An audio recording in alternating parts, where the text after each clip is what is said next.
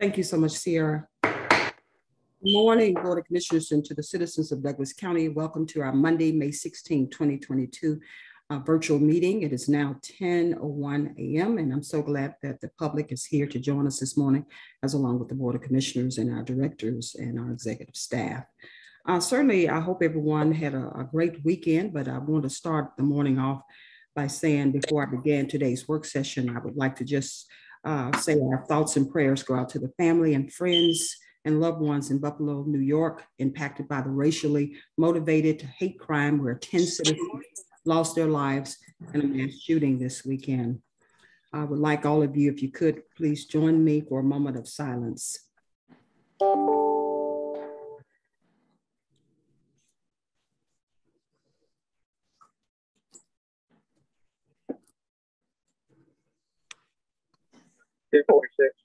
Thank you, Board of Commissioners and the citizens of Douglas County, for joining me in a moment of silence.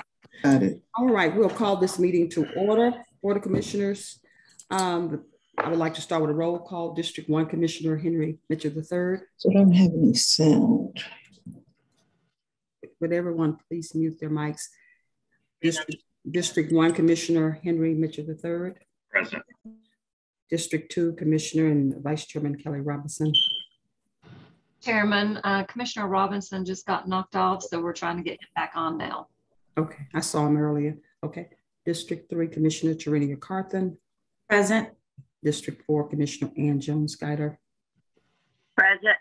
And Chairman Ramona Jackson-Jones present. Board of Commissioners, we do have an established quorum. I will move on to public comment. Clerk, do we have anyone sign up for public comment this morning? No, ma'am, we did not have anyone sign up, but I would like to extend a invitation if there are any citizens on the line right now that would like to speak this morning. If you could let me know now.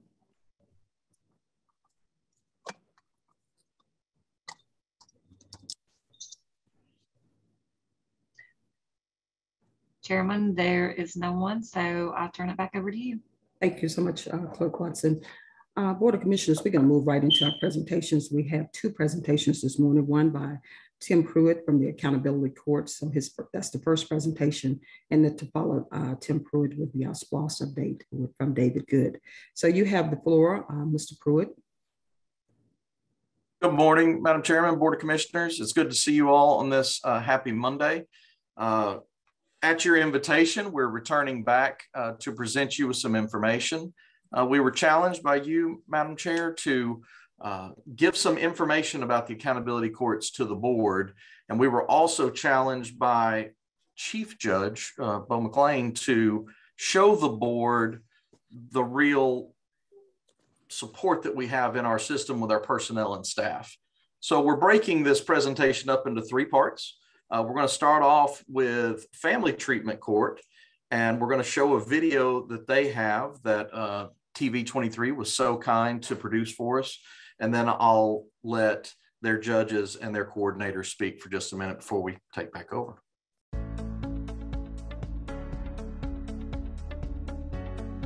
My name is Michelle Harrison. I'm the Chief Judge of the Douglas County Juvenile Court. We have two accountability courts in our court system. One is the Family Treatment Court that addresses families who are at risk of losing their children to foster care.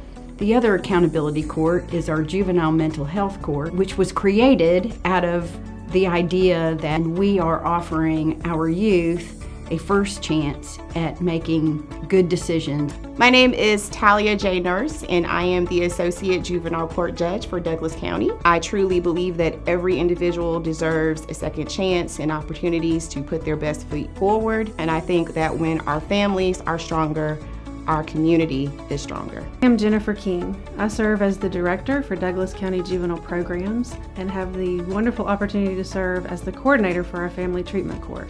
We have had 21 drug-free babies born while in the program. We've also had over 135 children reunified with their families. Hi, I'm Jamie Doppermont, and I'm the coordinator of Douglas County Chance Court. Chance Court is the newest accountability court in Douglas County. We serve youth aged 12 to 16 who are moderate and high risk for future involvement in the court system. We provide individualized case plans, intensive case management, and therapeutic interactions with the judge. My name is Midge Ortiz, and I am a case manager for Family Treatment Court. When participants come into our program, we use a case management intensive model where we provide services to the participants and we show them love. We love them until they begin to love themselves.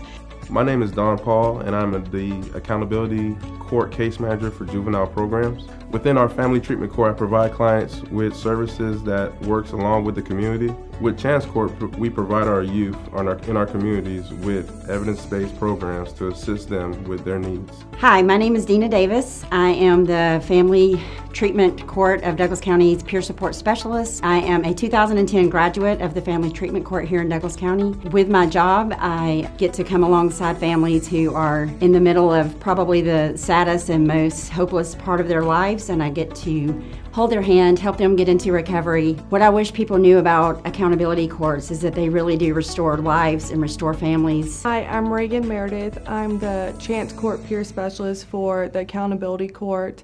What I'll be doing is empowering the individuals along in their process with my own experience, and I'll be helping them achieve their needs, wants, and goals. Hi, I'm Lindsay Smith, and I'm a case manager for Chance Court, which is the newest juvenile mental health court in Douglas County. This accountability court for me is huge.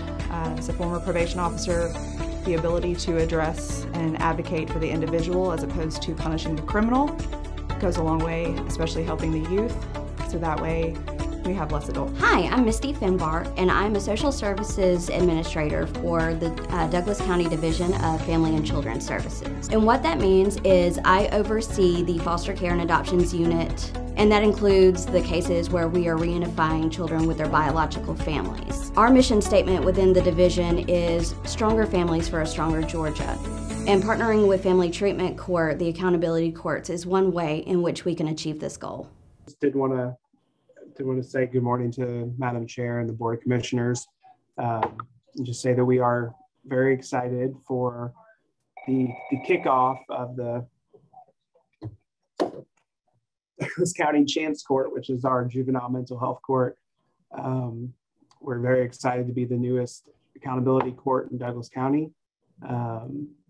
We have currently on staff 2 case managers and a peer support specialist who are going to be working with youth who are 14 to 16 years old, who are moderate to high risk of reoffending or becoming further involved in the juvenile justice system. In addition to that, we have our Family Treatment Court, which is the original treatment court in Douglas County. And I'll let Judge Harrison talk a little bit more about Family Treatment Court I think she's on now, so I'll let Judge Harrison talk about Family Treatment Court. Good morning, everyone. I hate that that video didn't seem to work out so well.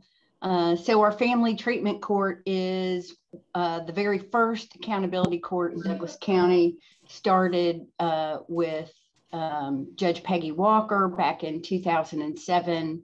I do not have the numbers in front of me in terms of how many people we have graduated, but it's in the hundreds, as well as several babies born into the program that were drug-free and are healthy and thriving. Our program is approximately 2 years long. And certainly can be extended when it needs to be extended. Our Family Treatment Court certainly tries to keep children in the home without having to remove them into foster care if we can provide active and consistent services for our families. Judge Nurse is sitting in here with me. She is my counterpart to Family Treatment Court, and we work diligently together with our caseload addressing our family. I'm thinking, can see me. Good morning, everyone. I took a brief recess from court to join in, but very happy and excited to be here. Looks like I just have a head only. And it's wonderful work to be able to get to work with families and help reunify and restore. I think, as I've mentioned earlier, I think we are definitely much stronger when our families are stronger. So happy to serve. Jamie, I'll kick it back to you. Okay. Thanks, Judge. And just so everyone knows, I have the majority of my team in here with me. See if I can show everybody.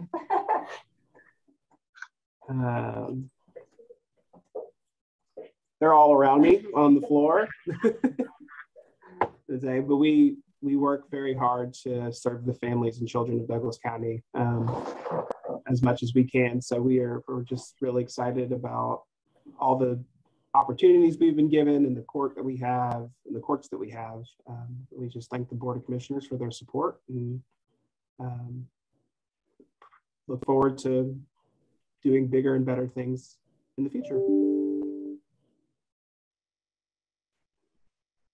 Jamie, thank you very much. Very quickly, in the essence of time, I'm going to turn over to state court. Joshua Best is our new state court coordinator. And Josh, are you here? Good morning, good morning, good morning. I really wish that video would have worked. Also, had some great information on there.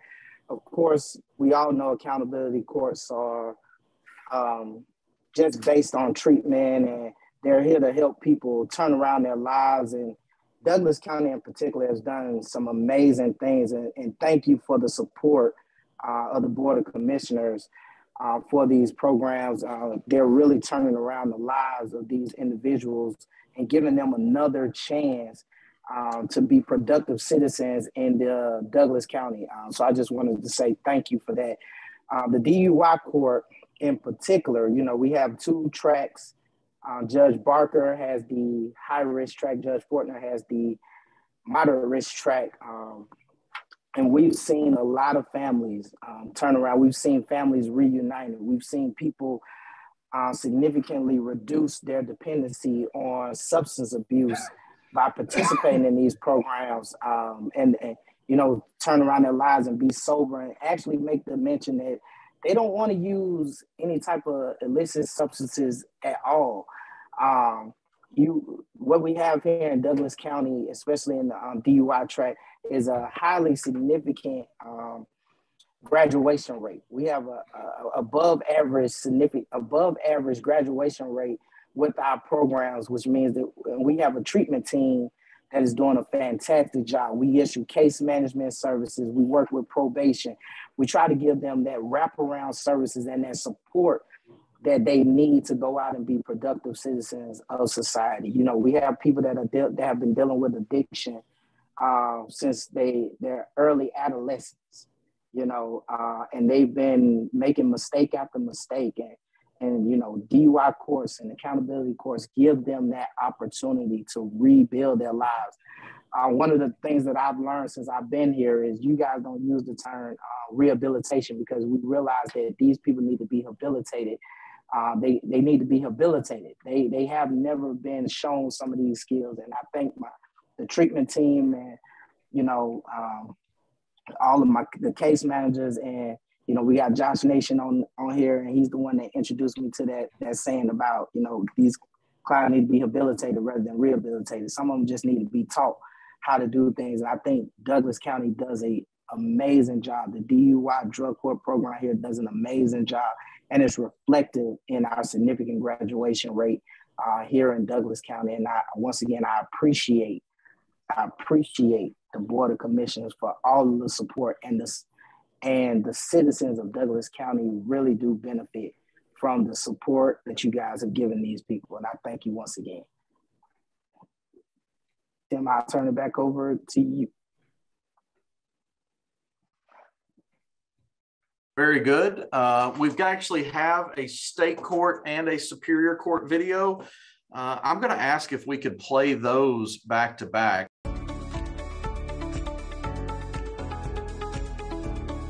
My name is Joshua Best. I am the State Court DUI Drug Court Program Coordinator. I coordinate with counselors, coordinate with the case managers, probation, and all those things. Accountability courts came along trying to help people to deal with the underlying issue, and every day they help people turn around their lives, rebuild their families, and find their place in the community. I'm David DeZalas. I'm a probation officer. I ensure that all these participants complete all their probation requirements prior to graduation. If there's one thing I would wish for, is that I wish more people are more aware of the drug court. We're here to help people make a change in their lives, and we're looking forward to helping out as many people as possible. Hello, my name is Nelsa Martin. I am the Douglas County DUI Drug Court Case Manager. My role in the program is to assess the participants' ancillary needs, such as housing, employment, medical, education, etc., and then develop a case plan to suit their needs. I really wish everyone knew how much this program has helped our participants rebuild their lives. Not only has it helped them rebuild their lives, but it's also helped them rebuild relationships with their loved ones. Hi, my name is Joni Sims. I'm a counselor at the Douglas County Accountability Court. Accountability Court gives you the support that you need to start making changes in your life, to live a more productive life, and also brings your family together. Hi, my name is Jorge Morales. I am a CAC1 counselor, that's Certified Addiction Counselor. I think the one thing I would like people to know about drug courts is not only do we help people kind of learn how to deal with their addictions, but also learn how to rediscover how to enjoy life.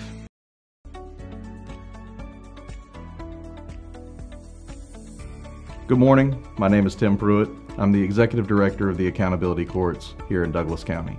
I oversee day-to-day operations of those courts. The thing I think most people don't know about the Accountability Courts is that currently we operate over 35 homeless and transitional beds here in the community. Giving people safe shelter allows us the first steps to rebuild their lives. My name is Teresa Gordy, and I'm an executive assistant with the Accountability Court programs. I assist Mr. Pruitt with administrative duties such as accounting, grant writing and administration, and the day-to-day operations of our office. The Accountability Courts are truly a place of recovery. Our staff is dedicated to the recovery of our participants, and there is nothing more rewarding than seeing a participant graduate and move on to have a happy and productive life. My name is Jakia Griffin, and I am the Assistant Director for Veterans Court.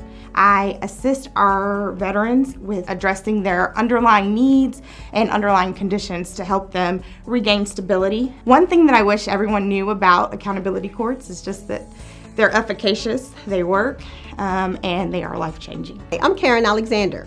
I'm the Senior Case Manager for Felony Accountability Courts. I help our clients get through accountability courts and help them solve their problems. What I hope that people realize about accountability courts is that it doesn't just take a team that works on the accountability courts, it takes the whole community. And my hope is that everyone gets involved so that clients can become productive citizens and live a sober life. It's Kenneth Britton. I work with the Hope Court. I'm a case manager. In accountability court, we assist them.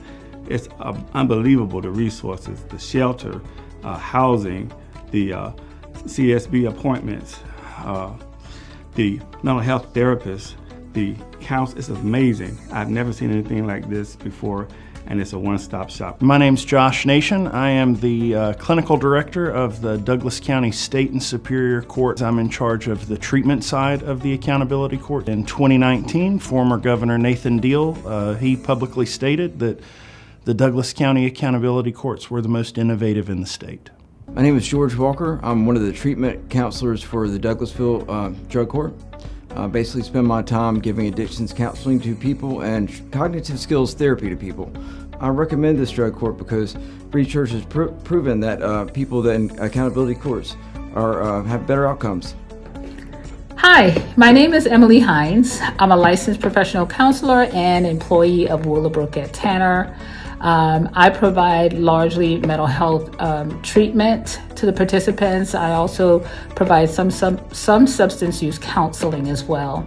I provide treatment in the forms of group and individual sessions, and on occasion, family sessions as well. What I wish people knew about accountability courts is that it's a lifeline to a lot of people who did not have healthy childhoods. Many people who recidivate due to issues related to addiction and mental illness. were raised in environments where substance use was very normal in the home, or they were diagnosed and did not keep up with treatment. My name is Fred Davis. I've been here in Douglas County alone 53 years. Drug court saved my life, because if I wasn't able to get in drug court 2 years ago, I don't think I'd be here now to present this here. It's I don't regret not now day of taking drug court, because it saved my life.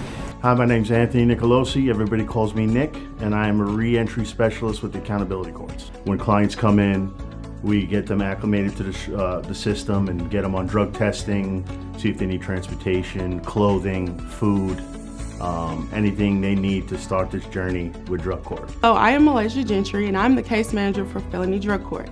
I provide our clients with community resources, record client progress, and assist them with life skills so that they can achieve their goals. I wish people knew that accountability courts work. This is Thaddeus Rollins, and I work with the Veterans Drug Court as a peer recovery specialist. We save lives. We help veterans improve their quality of life. My name is Joey Bridgers. I'm the housing case manager for Douglas County Accountability Court. I have the privilege of helping men and women that were formerly homeless get housing within the community. So it's very rewarding. It's a great opportunity to help our clients and individuals have another shot at life. Mr. Nation, you are our clinical director, and he is online this morning. He was on that video as well. I'm going to go ahead and have him say a word or two. Yeah, pleasure to be in the meeting this morning. My name's Josh Nation. I'm the clinical director for the accountability courts in state and superior court. And it's a pleasure being here talking with you all a little bit about the successes of our program. And I really appreciate the support that you offer. These are some standout programs across the state and nationally. I mean, we really have some good outcomes and run some innovative programs. So thank you for the opportunity to speak with you this morning. Ms. Yakia Griffin is with us remotely as well. Ms. Griffin, tell us who you are and what you do. Hi, I am Yakia Griffin, and I am the Assistant Director of Veterans Court. And I help support our veterans just in addressing their underlying issues and needs, helping them to regain stability and live crime-free, efficacious lives. Thank you very much, Karen. I believe that you've got somebody there with you in your office. So if you both would take a moment and tell us what you do and what that means.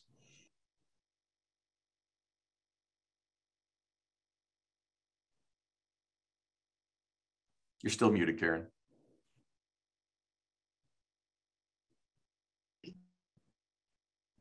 Got it. Hi, I'm Karen Alexander. And it is a pleasure being here. Thank you guys so much for your support and your time with us today. And I have another case manager. Hi, I am Malaysia Gentry. I am also a case manager for Felony Drug Court. And I want to thank you guys for giving us the opportunity to speak with you. And also that we work extremely hard to provide for our clients as far as just stability in the community with jobs, education. And that is really just a short summary of all that we do. Thank you. Thank you both very much. Good job. Mr. Lee Martin. Thank you, Mr. Pruitt. Thank you guys for allowing us to speak this morning. My name is Lee Martin. I'm with the Douglas County Sheriff's Office. I am the court liaison between the Sheriff's Office and all of the accountability courts. Anything that the courts need from the Sheriff's Office and the Sheriff, I try to make that happen. Thank you. Thank you, Mr. Martin. I appreciate that very much.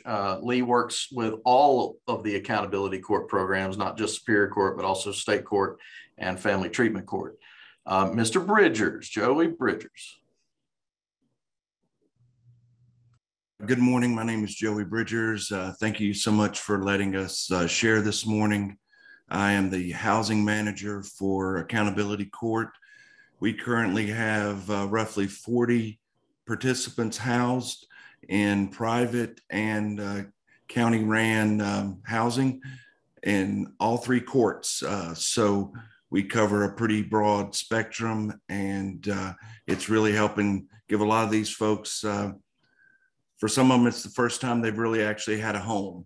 And it's very rewarding to see people reunited with their families, have a safe place to live, and really get their feet back under them. So thank you for supporting us and all that we're doing, that y'all are allowing us to do. Thank you.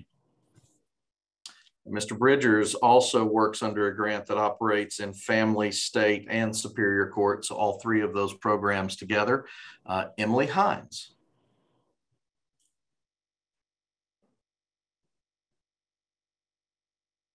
Good morning, everyone. My name is Emily Hines. I am the mental health treatment groups and individual sessions with the participants. I think it's a wonderful program, and I'm also grateful to be able to speak with you about this and for the opportunity to do this in this county. Thank you.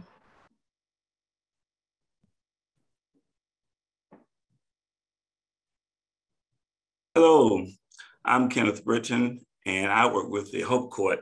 I work with Emily Hines. I'm the case manager. She's the mental health therapist.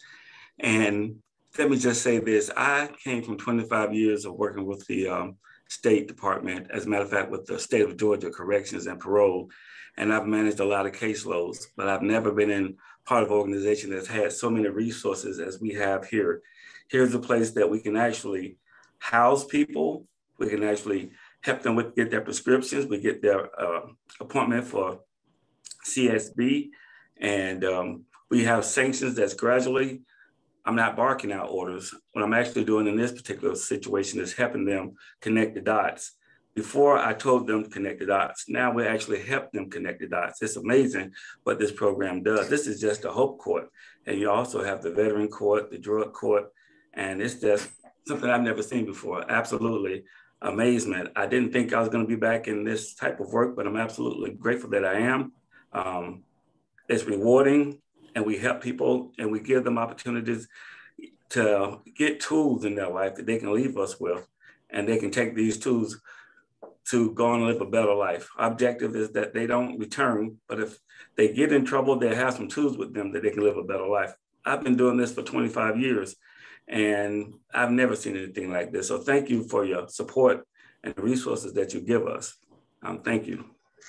I see that Judge Adams has actually stepped off the bench, so I will go ahead and open the floor for Judge Adams since Ms. Hines and Mr. Britton have just spoken, and then we'll finish introducing the rest of our team members after you're done, Judge. Thank you, Tim. Madam Chair, Board of Commissioners, thank you so much for this opportunity to just highlight the work that we're doing here in Douglas County with our accountability courts, treatment courts. As you know, I am the presiding judge of our mental health court, which we refer to as our Hope Court, helping our participants end the cycle. I've been presiding over this court now since 2017 when I took the bench. And I can tell you that we have witnessed the impact that this program, this court, has had on the community, as well as the court system as a whole, because we have been able to see our motto realized, helping our participants end the cycle, and actually seeing our participants go on to do amazing things, hearing the stories of their successes. And thank you so much, not only for your continued support since we started this program, but thank you for providing this space so that we can share it and that we can continue sharing it with the community so that they can see the amazing work that's being done in the court system and how the accountability court affects everyone in the community. Thank you again. Thank you for your support. And we look forward to all the wonderful work that will continue being done. All right. Thanks, Tim. Thank you, Judge Adams. I've shown you our staff members that are actually here. We also have team members that meet multiple times a month to discuss cases and talk about the best option for our participants moving forward. We have several of those people on the call. I want to just reach out and let them give their moment. First will be a few DCS officers, Department of Community Supervision. They are not only assigned to our courts, but are integral partners in making sure that we can work out the situation our participants find themselves in, because drug court, hope court, veterans court, opioid court, it's commonly not the first time that someone's been in custody or in trouble. So we're constantly dealing with parole, probation terms, and now we're bringing in the accountability courts, a new set of terms for somebody. So first off, I'm going to ask for Ms. Fuller if she would like to say anything or can say anything. I'll give her just a second. Good morning, everyone. I am Kamisha Fuller, and I am over the Veterans Court. Basically, like Tim said, we just answer any questions that deals with their parole and probation side. Sometimes there's a lot of confusion, and we just help them get through it successfully in the best way that we know how. Thank you very much. Excellent job. Miss Money, are you with us this morning? I am. I'm in the office, but I'm with you. Good morning.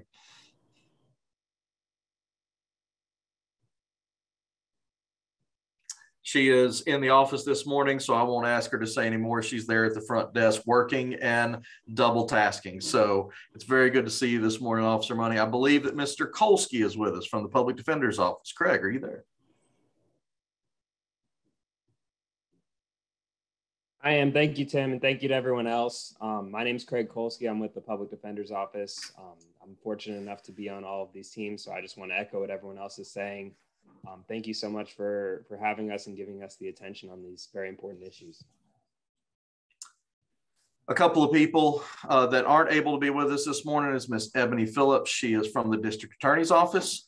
She is our DA assigned to drug court, but I believe we do have Ms. Dawn Scotland with us from the Solicitor's Office.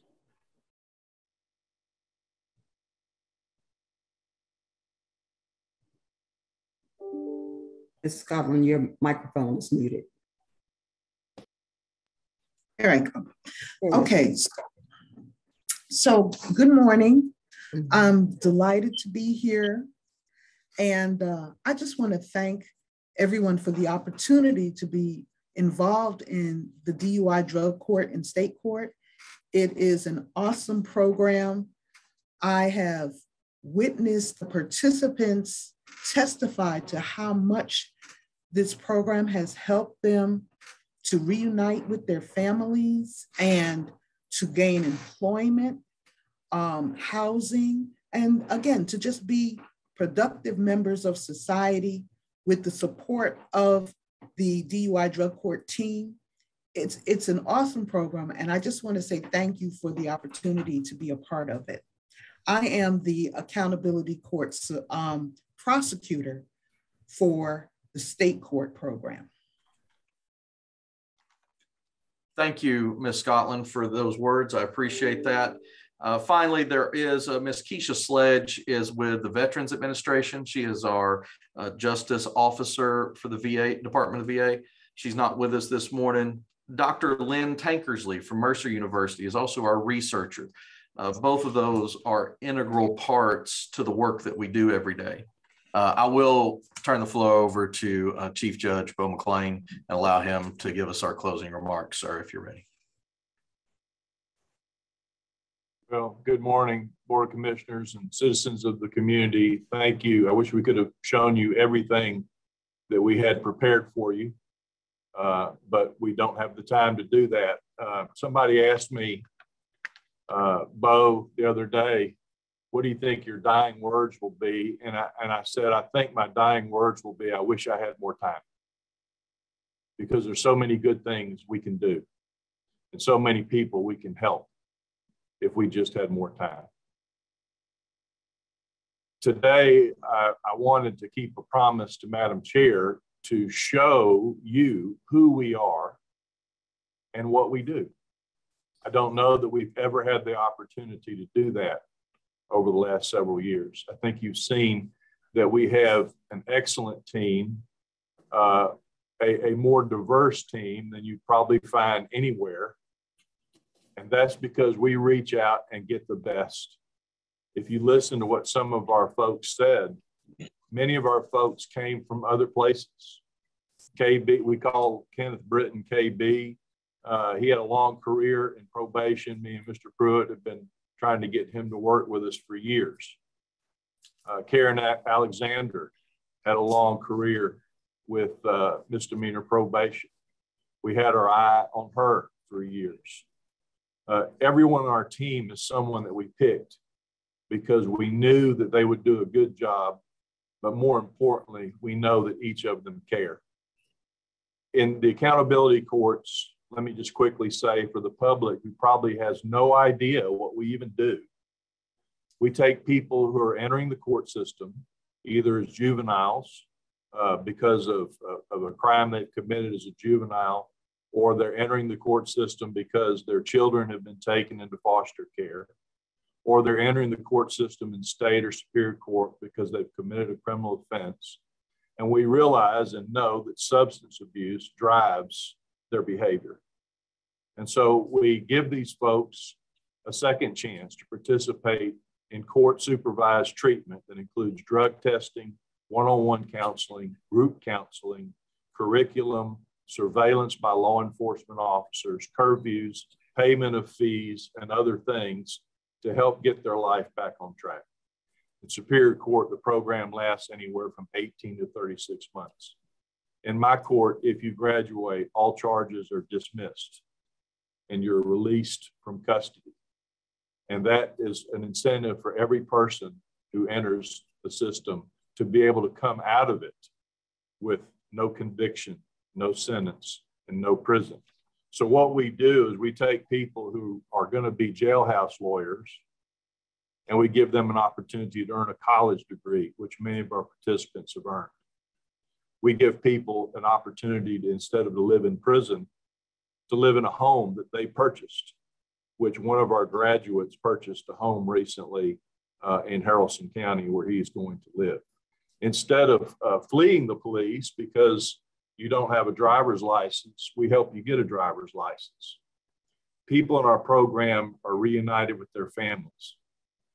People in our program who would have died of an overdose get to live.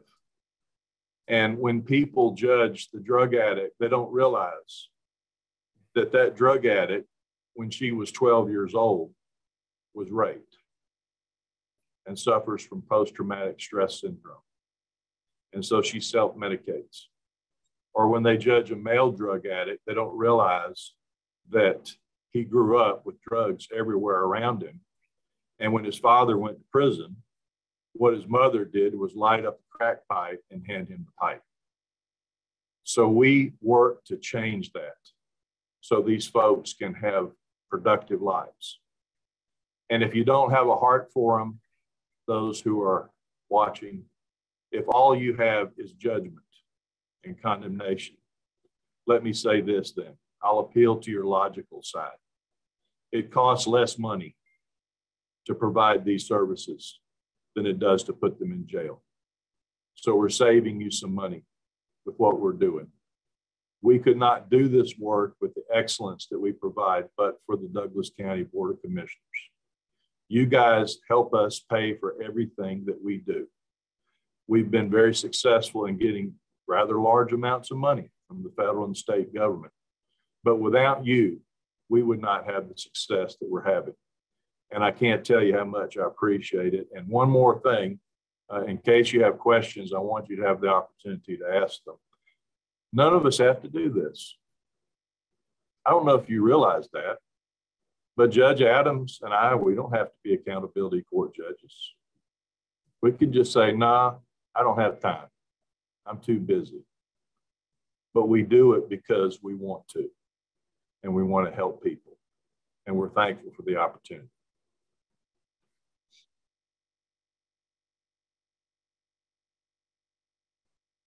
Madam Chair, we yield up for any questions. Thank you so much, Judge McLean, and thank you so much, Tim Pruitt, and all the participants this morning, Judge Harrison, Judge Nurse, and I can name the entire team, but you all know that the Board of Commissioners heard you loud and clear this morning, and we're delighted that you provided an update and just to give us some insight, not only us, but the citizens of Douglas County, of what services are provided in our accountability courts, which I must say, in my opinion, is very much impressive. And thank you, Judge, for indicating that you could be doing something else. So that speaks volumes of what you and the judges and the staff, that your commitment and dedication to changing lives is very obvious by the presentations this morning. And please allow me to apologize for the technical difficulty on the tapes, but I felt that it was still personable that you introduced every member of the team and allowed them to continue to speak. Certainly, Board of Commissioners, do you have any questions this morning? I have just one, and I'll yield to the board first.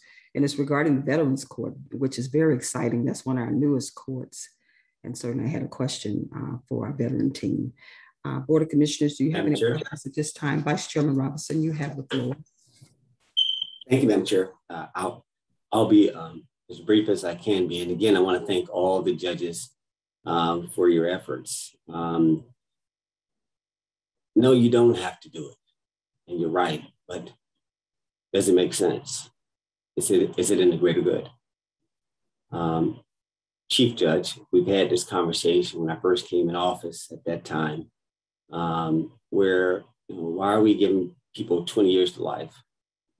Well, is there not some other alternative sentencing option? And at that time, it wasn't. Right? Is there a better way to deal with criminality, sentencing, giving people second chances? In 2015, you guys recall, I'm at a conference down in Savannah like we were recently, and we're in a room of about 500 people, and we realized as the lady was making a presentation from the state, it says, okay, oh God, they're creating these accountability courts, so they're institutionalizing it. I think that came out of Governor Deal and his son out of Hall County, this big push. And it was appreciated. And thus, Chief Judge, recall, I think back in 15, I had my first mental health forum, which I've got my 7th coming up here this week. And I learned a big lesson between prevention and intervention. And what you're hearing here to the public and to my peers is intervention. It's all right, it's after the fact. Right? But look at this. I mean, I love what I'm hearing because it's more, we heard about marketplace ministry. This is workplace ministry. It's you guys' hearts. You care. I'm like, look at this. I'm okay without seeing the video because I can hear. So I was good on that. So no love lost, but just to hear the hearts of all the staff. I think, Tim, it was just you when we first started. I mean, that's all I was aware of, but I know Judge Walker was here at that time and she had her own, you guys have your own autonomy to a certain extent, but it was the beginning of something. And I heard key words in there about what rehabilitation versus habilitation. It goes back to teach them the fundamentals. Right? We want a primer.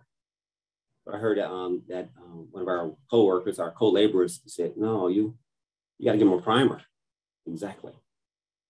Right? Get ahead of time, like get ahead of it. And so, yeah, you can change behavior, but it's after the fact. And you can't save everyone per se, but you give them a chance to make their own choice and their own decision. So I'm just so encouraged to see that look at the system. Look at this, to your point, judges. I didn't even know that y'all have gotten to that point of support in case management, and that, oh wow, look at this, look how this thing is, this big old tree back here, and look at all these branches, look at all this, and just to hear the fruit. And I do want to see the videos and see some of the testimonies that come out of this. So I just wanted to make that statement. I'm sure this is good. Again, no problem. I'm there for support because it's necessary. Everybody is not evil. Everybody's not evil. Make mistakes, right? And then you try to cure it and move on. If again, be given an opportunity. but likewise to my peers, as we can do things to prevent them coming before our judges, and creating an atmosphere in which they're educated on the fundamentals, because education is so key to life. I think that'll go a long way. But I just want to make that statement. I have no questions, Madam Chair. This was good. This was worth the time. You guys did well. You came prepared, as I know you would. This is very tight. You guys congratulate yourselves on what you guys have presented this morning. I know the public was blessed by it to even see it. Madam Chair, that's sufficient. Thank you, and I yield the floor. Thank you so much, Vice Chair. Any other questions or comments, board, or remarks? Madam Chair. Okay, Commissioner Carthen, you have the floor. Thank you. I won't be long. I just want to say thank you to all of you who have presented today. You know, it's something when we appropriate, but it's something to see what we appropriate for and what you all are doing and how it's impacting the community. So I wanted to just say kudos to you, and a special kudos to Tim for helping us to work with the CSB. You heard me a year ago and you have made that happen. So thank you, thank you, thank you. When we help each other and we cross connect, we support each other, everyone wins. So thank you to that. And thank you to Judge Bo McLean for your vision. Kudos. I yield, Madam Chair. Thank you so much, Commissioner Carthen. Any other remarks, board?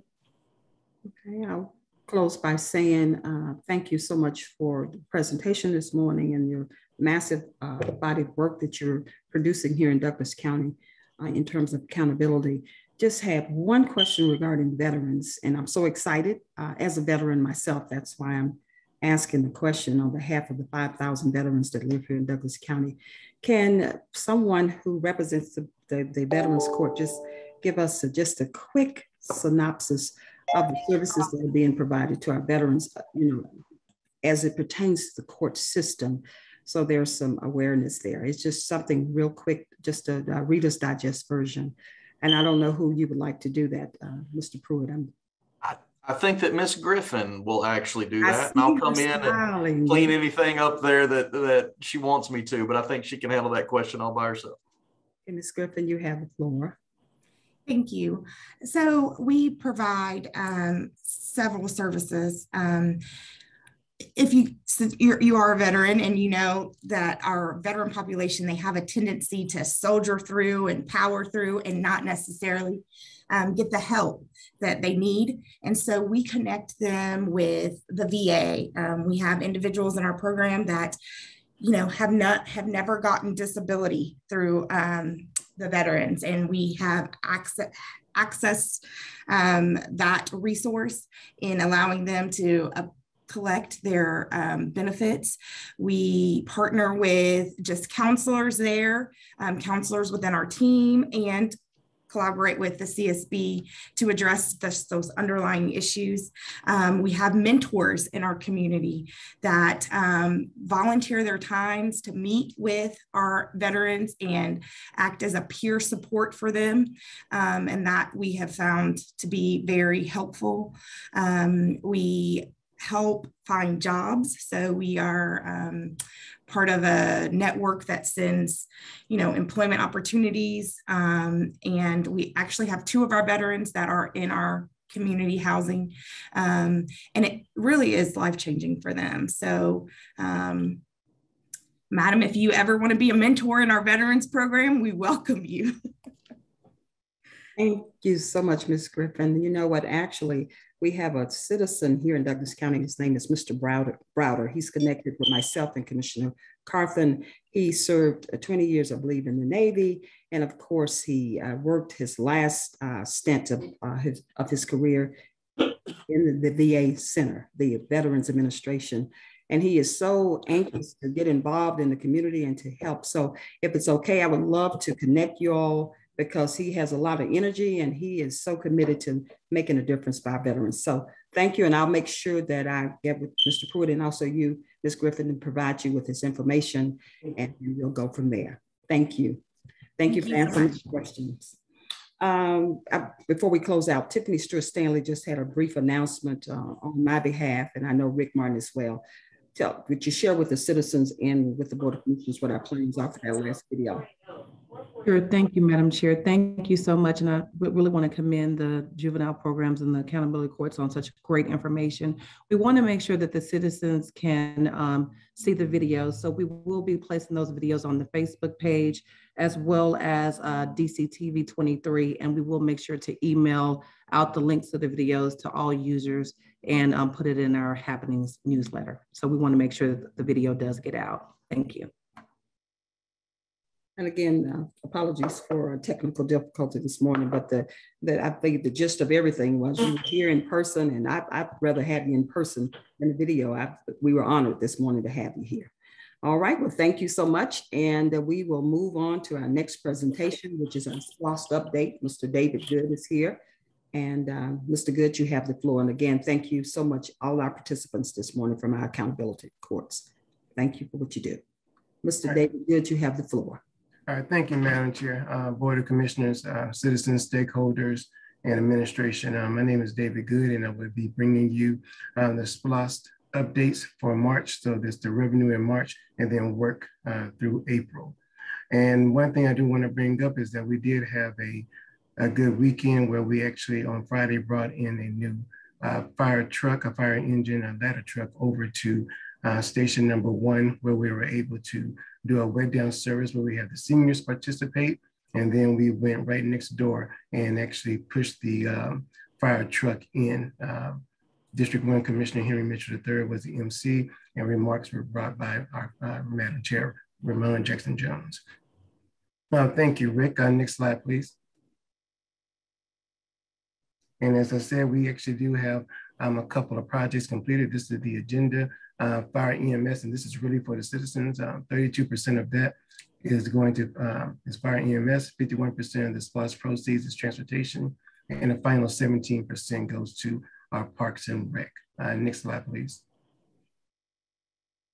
As you see, our finances have been very strong. March came in about 524,000 above what February came in. So our March revenue was 3,179,874, and that's compared to the original projections of 2,077,717.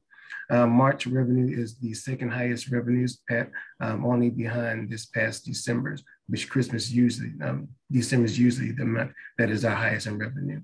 For the last 60 months, which is SPLOST years 1 through 5, from April of 2017 to March of 2022, that amount is $138,609,769, and that's a little bit over 16.47 million above the original projection that we thought we would be here at this time. Next slide, please.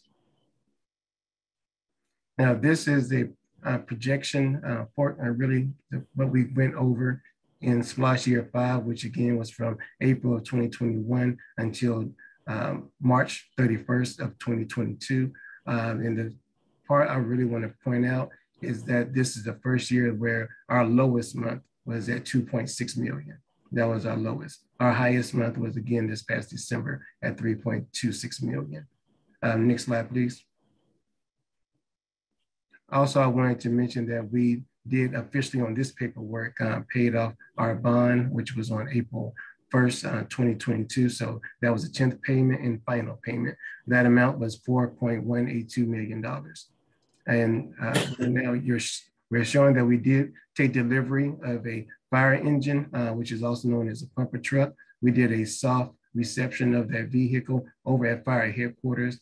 The 4th District Commissioner Ann Jones-Geiner was there, as this fire truck will be going to fire station number 8 out in Mirror Lake.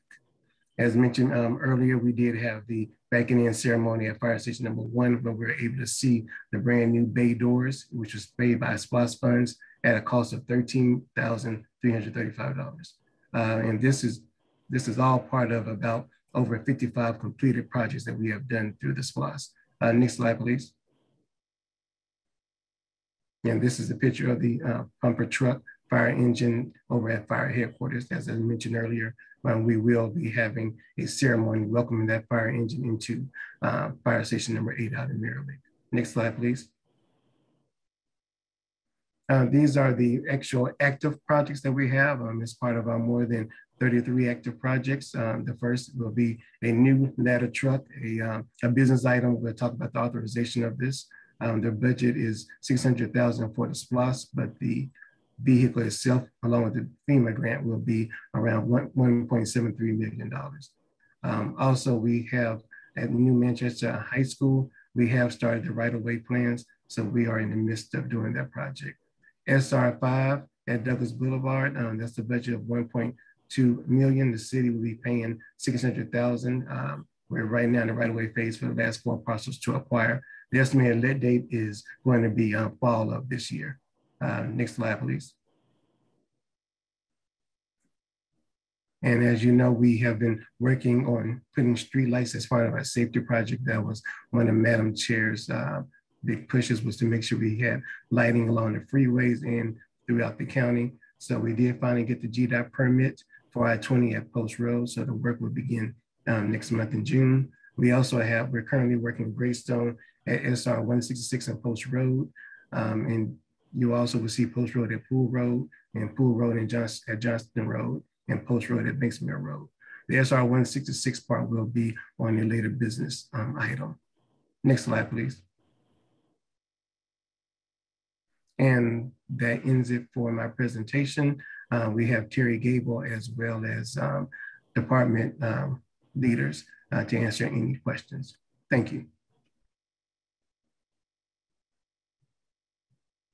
Thank you so much, Mr. Good. Board of Commissioners, do you have any questions at this time? Yes. Okay, Vice Chair, you have the floor. Thank you, Madam Chair. Thank you, Mr. Good, for that update. Again, would you say we were supposed to come in at 2.07, give or take? Yes, sir. We came in at 3.1. So yeah, we're things are solid. I use my words carefully. They're solid. Right. Again, Mr. Good, how much did we project that this SPLOST would do initially? Total amount? The full amount was 140, a little bit over 147 million. 147 million. Right. And right now we're at 138? Yes, sir. And what do we project us to come in at the end of next year? After we did the reforecast at the end of late last year, we was projecting 171 million, and that's what we're on projecting for. All right. 171 million. This is sales tax. This is important. An important tool to use is this special purpose, but it's still a sales tax spread. And it gives you capacity to get things done that your normally property tax can't withhold. It can't withhold volatility. Right? You need that to be steady, but I just wanted to highlight right now, steady. And so we've gotten some work that historically has not gotten done, state of good repair. We're working on that list. So my question then becomes, my second question beyond the amount is, what happens with this time next year? What happens when the SPLOST is discontinued? Do we turn off the penny? How do we pay for things going forward? Like when you got projects that are in queue, I heard you say, what, 32 active projects, give or take? Yes, sir. And I'm thinking like, okay, so based on my understanding, they all ain't go finish in 1 year and 5 months and 2 weeks. How does that work? Can you give me some insight, you or Terry? How does that work? Will we continue on and finish what we started? Or is it being suggested by the administration that at some point you're going to come to us and tell us that we got to cut off these projects on behalf of the citizens? Talk to me.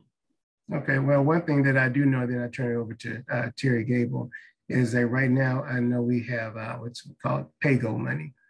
Pay-go money right now is at 40 million. So as we continue collecting all the way up until March 31st of 2023, those dollars will still be encumbered. We'll still be using those dollars.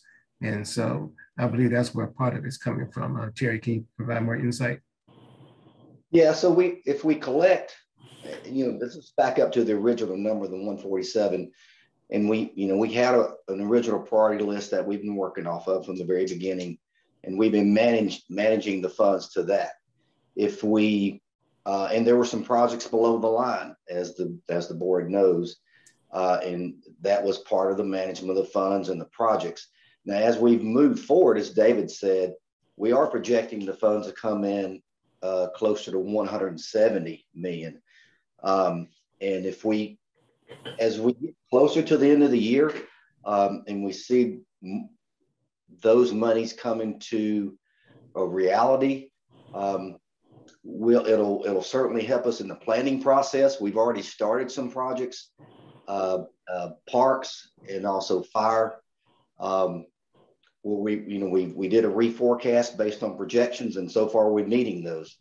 So, Commissioner, we'll have projects ready to go, and we're also working currently on projects in design that will be using some of that reforecast money if we come in above expectations. So it's a matter of managing each month, and it'll certainly, yes, we'll have projects that will go into next year, with no doubt. The Fire Station 9 will go. The construction on that right now is not anticipated until next December of 23. We'll have transportation projects going into 23, obviously, Lee Road being one of them. And but the 2016 SPLOST dollars due in March 1st, so that'll be the end of the collections for the 2016 SPLOST program. And at that point, we'll have what we have. And I think Dave and I, we've pretty got I think a real good forecast of what we're shooting for. But again, we're managing the program to the original 147, and that's what we've done from the beginning. And trying to take into account the reforecast also, in doing some planning as we move towards the end of the program. No, I appreciate that. And it's duly noted that you said 40 million, right? Yes. The pay-go is currently 40 million. Yes. Yep. All right. That's good enough. So this is important, and I'll close with this. Again, we're in an unprecedented times. We recognize the congressional involvement during this pandemic has helped sort of inflate a little bit of everything. There is cash in the system. It's once in 100 years. And it's important that we don't misinterpret the sign of the times. That, okay, guys, this won't be sustained forever. All right, so here's my challenge to the administration. You have 40 million. You got 28 million in federal. What projects are in queue, and how are you managing? And again, one more time, I give it to you guys. You guys have done an excellent job in this SPLOST. Oh my goodness. Oh, this is rolled. Thank you. Right, you rolled it. This is how you manage projects. Seamless, every month, accountable, every month. Know what the design is, what development is, what definition is, what discovery is. I mean, straight, solid methodology. Pay attention, those who are listening. That being said, I don't want to be reading the newspaper, in my case, 10 years from now, and we sit on 40 million. Or we sit on 10 million. We sit on 1 million. And so while, Terry, thank you. You have held to the contract, you've held to the letter that says that you're going to, like, look, this we managed to the 147. Now, look, I don't, at 30, y'all can tell me what y'all want me to do with this. But to my peers, we need to be mindful, like, guys, are we going to cut it? You can set in motion 30 projects with 40 million and be stuck and never fulfill it. So it's almost like you've got to refine it down, like, okay, guys, but what should be the priority of the priorities? And be thoughtful about it versus spawning. This is like, okay, guys, you ain't gonna have no 40 million on the backside just to keep this stuff going if you're at different stages of completion. So we don't want to set ourselves up. I think there's a time, we'll have this conversation probably next month sometime where we can sort of give direction to the administration. This is really to my peers. Let's be thoughtful, guys, as we, as you guys take your positions for the future on how we manage the existing work that needs to be done, but things that also had been planned. So I'm sure it's more of that, just to set a framework for future discussions. I yield the floor. Thank you. Okay. Thank you so much, Vice Chair. Any other remarks, Board? I see Commissioner Guider. You have the floor, Commissioner. Commissioner Guider. Okay, I had a little trouble unmuting. There you go. Okay, and Terry or David or maybe Chief Jolivet, could y'all give an update on the ambulances and where they're being placed and any future ambulances that's already on the table? Just update us on ambulances, please. Chief, I'll give you first shot at that if you don't mind. I can give an update on numbers and where we're currently at, but Chief, you want to speak on that first? Yes, I'll speak quickly on it. Right now, we've taken it before the, of course, it's been before the board on the reforecast on our SPOS list. We take it before the EMS committee, and we have the green light to go ahead and pursue 4 more additional ambulances. So we are working with that as we speak to secure 4 more ambulances. As y'all know, our ambulance calls have gone up, and so those new ambulances are going to be a great asset to the citizens. So as far as the ambulances, we have 4 that we are pursuing. And the reason why we're trying to get which locations? As far as the location, we don't really have a designated location for them. We're using our vehicle replacement plan, and so we're just going to be replacing them based on that plan. But we'll be able to put that out, you know, where they actually go. We do have the newest one went to Station 8 out in Mirror Lake, replaced the old ambulance unit out there. So we do have a brand new one out there. Does Winston Station, do they have an ambulance out there? Winston. Yes, ma'am. Do they have an ambulance located there? Station 4. Yes, ma'am, we do. Okay, because someone said we didn't, and I thought, I think we do, but I couldn't swear to it. Yes, ma'am, we have things kind of moving. Okay. I noticed someone pointed out about the splosh, the advertisement or whatever, or the education. Someone needs to kind of check the grammar. It starts out like it's talking about the 2016 splosh, and then it goes to be to the future. So you might want to change that or correct that. I don't know who's doing that. So I think it was on the website. So, okay. I just wondered about the ambulances.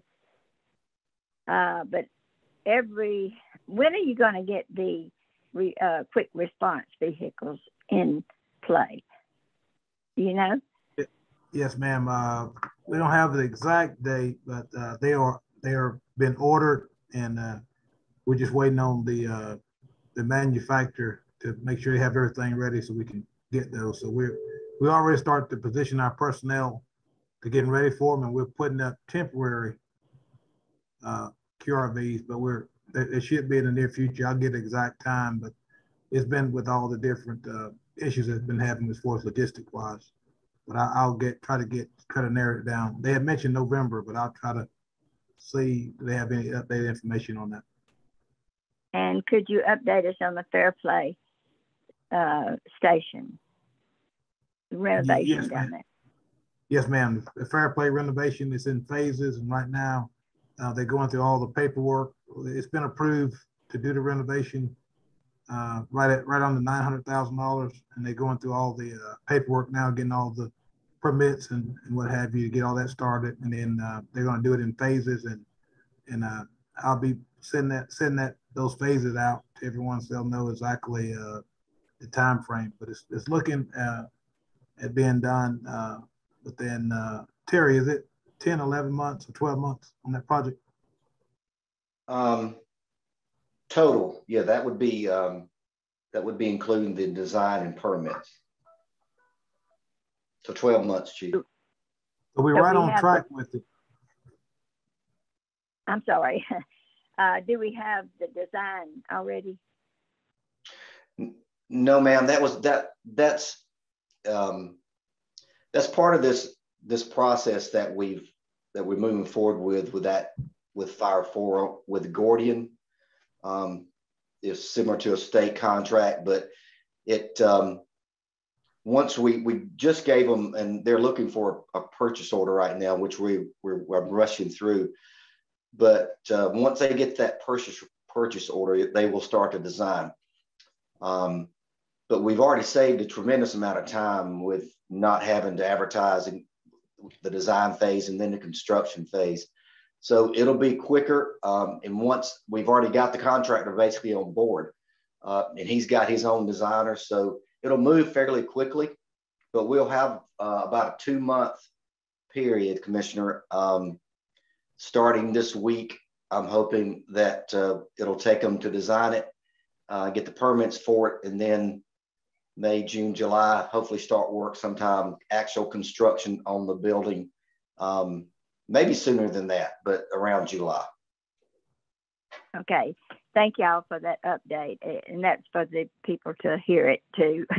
I knew some of it, but I wanted the public to hear it too. Thank you very much. I yield back. Thank you so much, Commissioner Guider. Any other response? I saw your hand up, Chief Jolivet. Is that your hand up by mistake or you need to speak? I just wanted to share just one quick thing about a new fire engine. We have a team of our peers going to Braden, Florida this afternoon to do the final inspection on the District 2 engine that's coming in. And that'll be for Riverside, District 2 area for the citizens. So hopefully we'll have that engine in within the next, after they do the inspection on it, it'll be in within the next 2 to 3 weeks. So I just want to share that part of Mr. Good's presentation. Okay. Thank you so much, Chief. I do want to remind the Board of Commissioners and the citizens of Douglas County, although money is plentiful, we are still dealing with the supply and demand issue all the way from formula, and that's something that's a nationwide crisis. Vehicles are on back order, appliances for your kitchen, whatever you can think of, furniture. It's a twofold process. It feels good to have money, but it's impossible to get these orders here. So, Chief, I appreciate you working on those quick response vehicles. I know every time you see me ask the same question as well. So, I'm just trying to pace my patience. And also with the sheriff, some of his cars are still not here. So it's just, and in all through our departments, some vehicles that were supposed to be ordered, they're just not here for our code enforcement. So Board of Commissioners, if you could just help prime my patience, I appreciate you as well. I know I'll put the money on the table, but it's just right now, the supply and demand is just, it's giving us a run for our money. With that being said, we're going to move on if there's nothing else. Madam Chair, let me just one little comment. Mitchell, you have the floor. I'm sorry, my apologies. So I just want, David, if you would please, can you chime in, and I may have missed this, where we are, how we've done, or how well we're doing when it comes to minority businesses and local businesses and all that penny, what's that percentage is roughly now and what we anticipate down the road though. So can you just kind of give me a debriefing on that? Sure. We're probably around hovering around 83% on active projects. We still make sure that we reach out to different companies in minority status, making sure we let them know that they can get their DBE certification for free through GDOT if they are in most of the state, and then MARTA if you are in Atlanta, Fulton County, DeKalb County, and I believe Cobb County. And so we make sure that we do that. There was not too long ago, a company did an event over there in your district where they were talking about how to do business. So we made sure that we got them information from Ms. Amon's office, procurement office, so they know how to do business. And then we gave them some DBE information to make sure they knew how to become a DBE and what they would have to do, make sure they meet those qualifications. So that's what we're doing. And again, we are doing very good right now when it comes to the SPLOST proceeds. The last thing I wanted to mention that in the 5th year SPLOST, we brought in our highest, which is at $33,429,076. So we are doing fairly well. So what is that percentage? And maybe I'm missing this. What is that percentage of where we are today when it comes to DBE? We're at 83. 83. Okay, that's the number. Okay, okay. Yeah, 83% on active projects. Oh, okay. That's pretty darn good. Okay. All righty. Good enough. Thank you. That's all I wanted. I'll yield back, Madam Chair. You're welcome, Commissioner. Thank you so much, Commissioner Mitchell. Okay. Any other questions for Director Good, our Communications Director for SPLOST? Okay. Thank you so much, Mr. Good and Mr. Gable. Thank you so much. Y'all are doing a phenomenal job. This is huge. Thank you, Madam Chair. Okay, thank you. We're going to move on Board of Commissioners tomorrow. Please be prepared to approve or deny our approval of the minutes accordingly. We're going to move on. We have tab number 4, which is a public hearing tomorrow. Public hearing to consider amending section 14-72C, zones prohibiting trucks with more than 6 wheels. The county would consider adding all portions of the following roads: Johnston Road, Pool Road, Tyson Road, Chapel Hill Road, Lee Road, Mount Vernon Road, South Sweetwater Road, Post Road, Riverside Parkway, and Malone Road. Director Valentin, if you could just brief the board quickly on what this public hearing will tell tomorrow. Yes, thank you. Good morning, Madam Chair and Commissioners. The ordinance prohibits on certain roads determined by the board trucks from cutting through. They are allowed if they have business within the road, within businesses fronting on that road or in that general area. Trucks are allowed to use all county roads for local deliveries and if they're cited. Otherwise, they are restricted for traveling on county roads only to those roads that are designated as state routes. And those roads are essentially the state route system and the US 78 or Veterans Memorial. The ordinance requires that we enumerate which roads are going to be on that list. When we had the last discussion, that was essentially based on a number of things, one being input from commissioners who get complaints, receive concerns, complaints from their constituents, and also we get calls on a periodic basis from residents complaining about cut-through truck traffic, and that's what this is intended to. And we started out with a list of the 10 roads, Madam Chair, that you listed. There is another one that we would need to consider, and that is Huey Road. You may recall a couple of years ago, there was a truck bypass road, if you will, that was instituted to facilitate the State Route 92 construction project.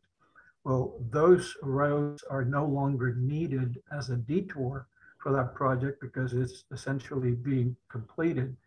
And therefore, if it is the will of the board, we would add Huey Road, a small segment of Huey Road on the list. So it'd be the 10 that you enumerated plus Huey Road will be for consideration tomorrow.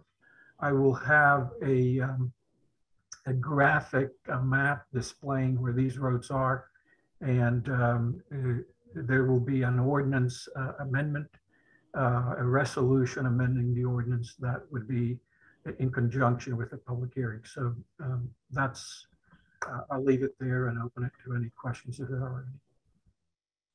Any questions, board, for Director Valentin? Any objection, board, to Huey Road being placed on this list for tomorrow's legislative voting meeting?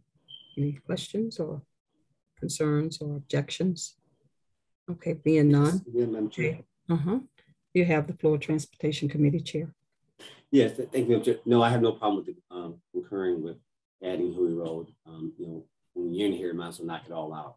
So I have no problem with that last minute insertion.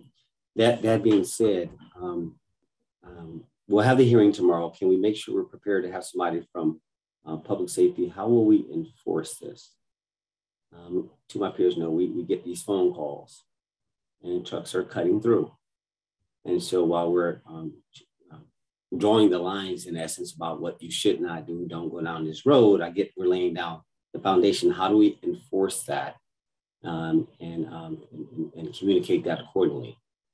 So I'm hoping that during the hearing, you're going to talk about signage, you're going to talk about enforcement, and things of that nature. So the public can hear this since it's a public hearing. Yes, as Chair of Transportation, I have insight, but this is, the public needs to hear this.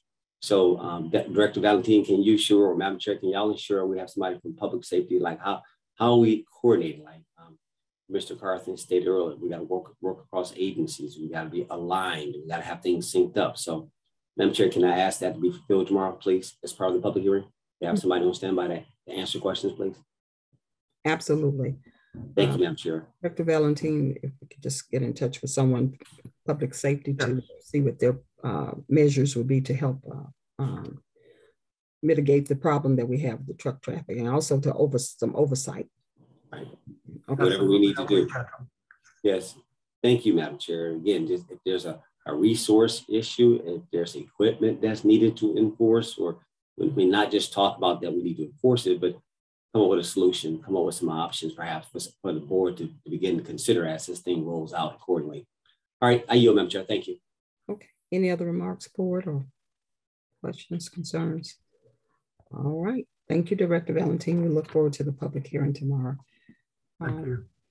Deputy County Administrator, do you have anything to add? Just wanted to yield an opportunity if you had anything for the board. Thank you, Madam Chair. No, not to item number 4. No, ma'am. Okay. Anything isn't a space on here for county administrative business, but you are. Oh, yes. So yes, ma'am. I do have one item there, and it is for the extension of the contract for financial support with Mrs. Rosalind Miller. We are going through the end of the year, Madam Chair, from August to December 31st as we continue our search for our Chief Financial Officer. As you can see there, it's about $8,700 per month. For the next 5 months, it'll be a total of $43,500. Okay. All right. Board of Commissioners, and that's tab number 5. I'll read it again. Approval of the contract amendment number 1 with Terminus Municipal Advisors LLC for government financial support services, term August 1st, 2022 through December 31st, 2022, in the amount of $8,700 per month to be funded from the finance personnel budget, and authorize the chairman to sign all related documents pending final legal review. Any questions, board? And yes, ma'am. Okay, Director. I'm sorry. Vice Chairman Robinson. I'm fine. I made you. No, it's all good. It's all good. It's all good. No, to that point, Deputy, with this agreement, is this all encompassing? Terminus has been involved in 3 or 4 aspects of the Board of Commissioners, not only running point for us and filling in the gaps as relates to our daily financial operations as a CFO or an interim director, whatever you want to call it, as well as providing thought leadership around our potential SDS SPLOS is coming up, as well as work that have been done in the past regarding the TAD. Just like we had legal opinions that were written, there was financial opinions that were involved. Is that included in this, or is the county attorney around to speak to this? I just want to make sure as y'all open this up, let's make sure you clean it up and make sure everything is clean going forward. Can somebody speak to that? That is correct, Vice Chair. Ms. Miller will continue to operate as she has in the previous months with the included services that you just mentioned. This would all go through the final, through the December 31st of 2022, unless we determine at that time that we need to extend it from that point. Yeah. All right, so I'm trusting, I want to make my words clear again. For her role as CFO, which is separate than a one-time moment, which is the analysis on the TAD, which is separate from SES lost. Those are 3 separate things in my mind. And I'm very focused on what I'm asking. So, County Attorney, do you hear what I just said? It's more for him to make sure it's captured and codified. Yes, I do, Mr. Vice Chair. There is an item at the end of the agenda today. It's a proposed contract with Terminus for them to provide support service to the county in connection with the SDS lost and SPLOS projects. So that proposed agreement will be discussed at that point on the agenda. All right, so that's one. The second one is this current one, which is 2, which is for Director Miller. My third point was work that had been incurred on behalf of the TAB, which is the master plan, the falls, the trails, whatever we call it, Lee Road. Is that captured somewhere? And the only reason I bring this up, this has nothing to do with you. We were at the same point last year where Terminus did work on our behalf, went almost 3-4 months without payment. I can't let that happen again. So what you're hearing on me is that, okay, are y'all paying attention? It's not you, but it's just, I'm sensitive to that when people do work on our behalf and they're not being recognized. So is that somewhere buried or codified accordingly? I'm not sure there's a separate contract for work on the TAD. I do know that Terminus has incurred some expenses, which I think is going to be at some point presented. And as has our firm, those expenses and costs would be subject to reimbursement to the county from TAD proceeds, either during a bond issue or on a pay-go basis. I'm not sure there's a separate contract that covers it. I don't believe, if there is, I'm not aware of it. I think that's just been done as a part of All right, so it's just a pass transactions today. So as a pass through from him for work that's been done. In other words, we pay him and we get reimbursed. The county gets reimbursed from the TAD once it comes online and goes. But surely you're not saying that he has to wait until the TAD is reimbursed to get paid for work he did on our behalf? No. I'm simply saying that, as you stated, it would be anticipated that those expenses would be presented for payment by the county and then reimbursed through the TAD at some point later when the TAD proceeds come online. They are reimbursable. And I think the same would be applicable to legal fees incurred with respect to the TAD. So they would be presented and paid by the county. That's what I think is anticipated. And that's how I understand it will be handled. Nope. You county attorney, you got this. I just want to make sure that the administration and the legal were lined up. It sounds like you guys have got this. I'm good. No further response is necessary. Madam Chair, I yield the floor.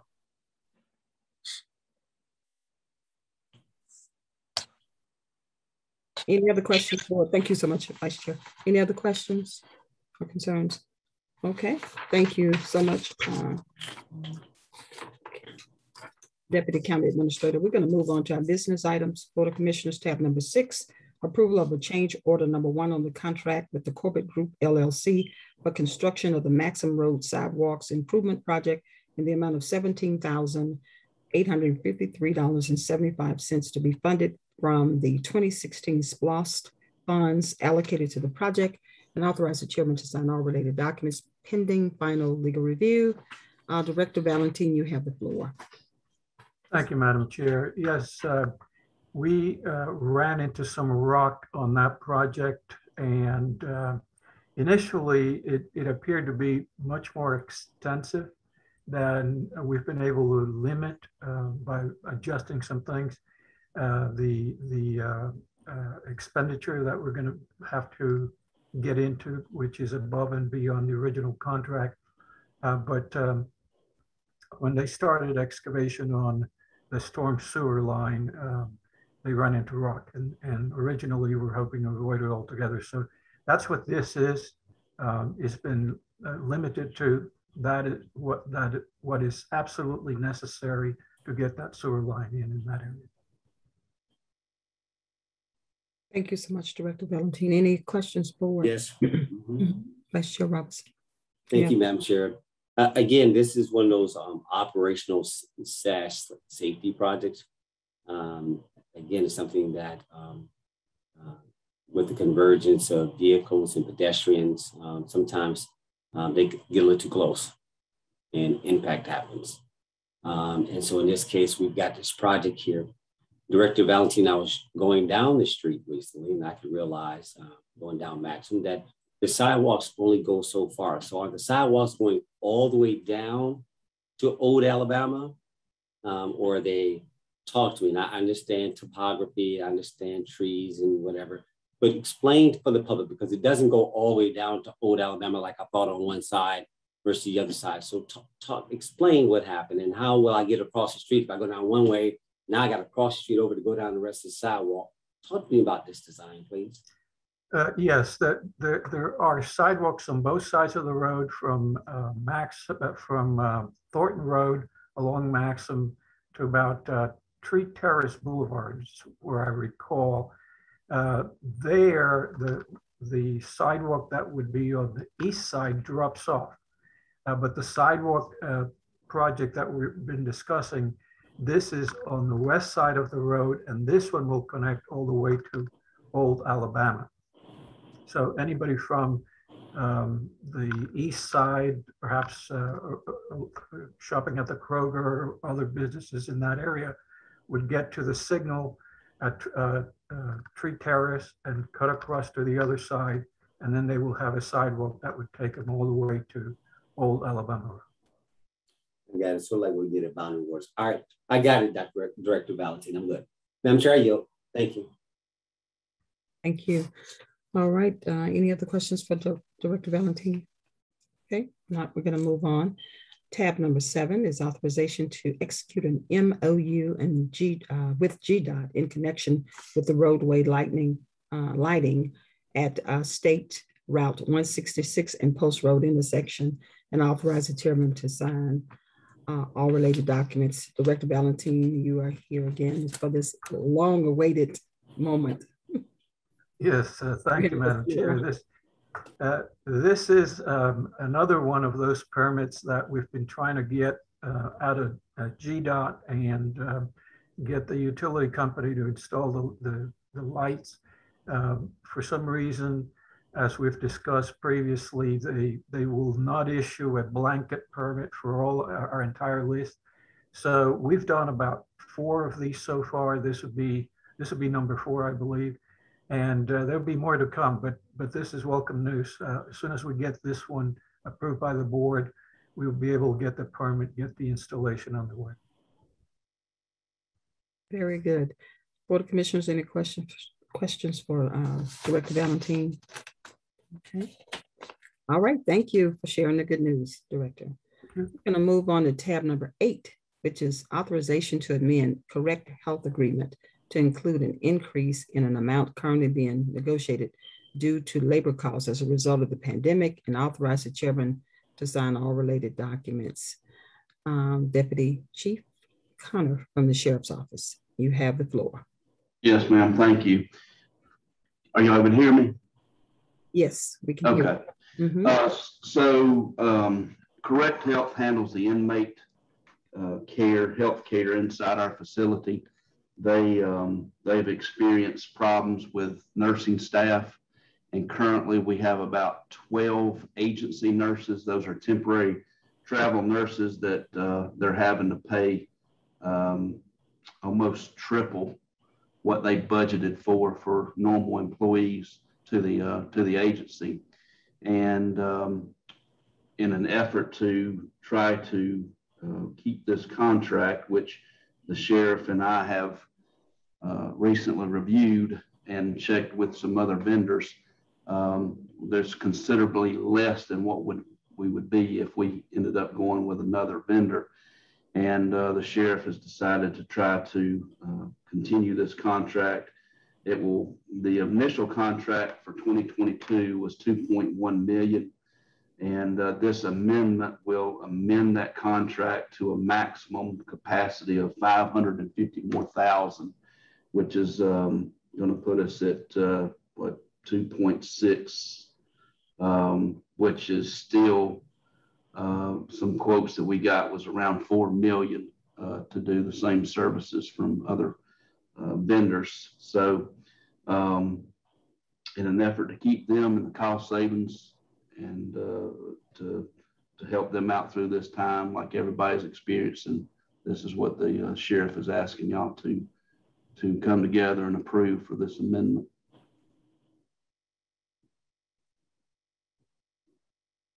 Thank you so much, Deputy Chief Connor. Is our Finance Director on the line, Rosalind Miller? Are you on the line? Good morning. Good morning. And I know, thank you, Chief Connor, for bringing the sheriff's request of that additional, you said 500, and how much was it, Chief? It's a maximum of 550,000 for the remainder of the year. Okay. We were budgeted 2.5 in that, but that covers all of inmate health care for inmates that may go out to the hospital and those costs. So I think we'll be okay for now, but it'll leave us about 121,000 in excess to cover those other necessities. And there may be a time closer to the end of the year that we may have to come back before the board to address that shortfall. Okay. This additional cost. Okay. Director Miller, where are we now financially? I believe you had indicated we were already trending on the budget. We may not be. And if that excess is available, can you explain to the board, what do we have? Yeah. Yes, Madam Chair, we're going to continue to take a look at that account, and as it gets low or there needs to be additional funding, we will come before the board and ask the board to amend the sheriff's budget to make sure that the contract, is covered. But currently, it looks like we will be fine, but it will be tight. But again, we will take a look at the, continue to watch over that budget line item. What are you trending now? What are you under budget by? What amount? Just for the board's and clarification. Let me pull that up real quick. Just trying to get an idea where you are, Chief. We hear you loud and clear. I had an opportunity to visit the sheriff's office the other day to thank all the staff, and then also visited just the inmate quarters and just and spoke to some of the nurses as well and shook their hands and thanked them for their service. Right now, this is unprecedented time. So the board, I know we hear you. I just spoke with Rosalind and met with her a couple of weeks ago, and she just said we're trending under budget. So I don't want the board to panic. And I wanted to make sure that she could provide that number. But definitely our goal is to make sure that we take care of cost. We will do that. Rosalind, how are we looking? Okay. In that line item,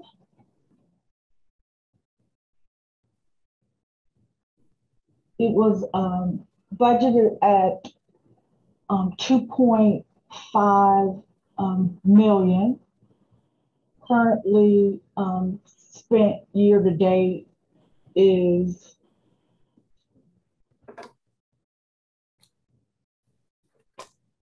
$998,000. Available is 1.5 million. However, the line item is trending high. As of April, spent should be about 33%. Currently, it's at 39% spent. Okay.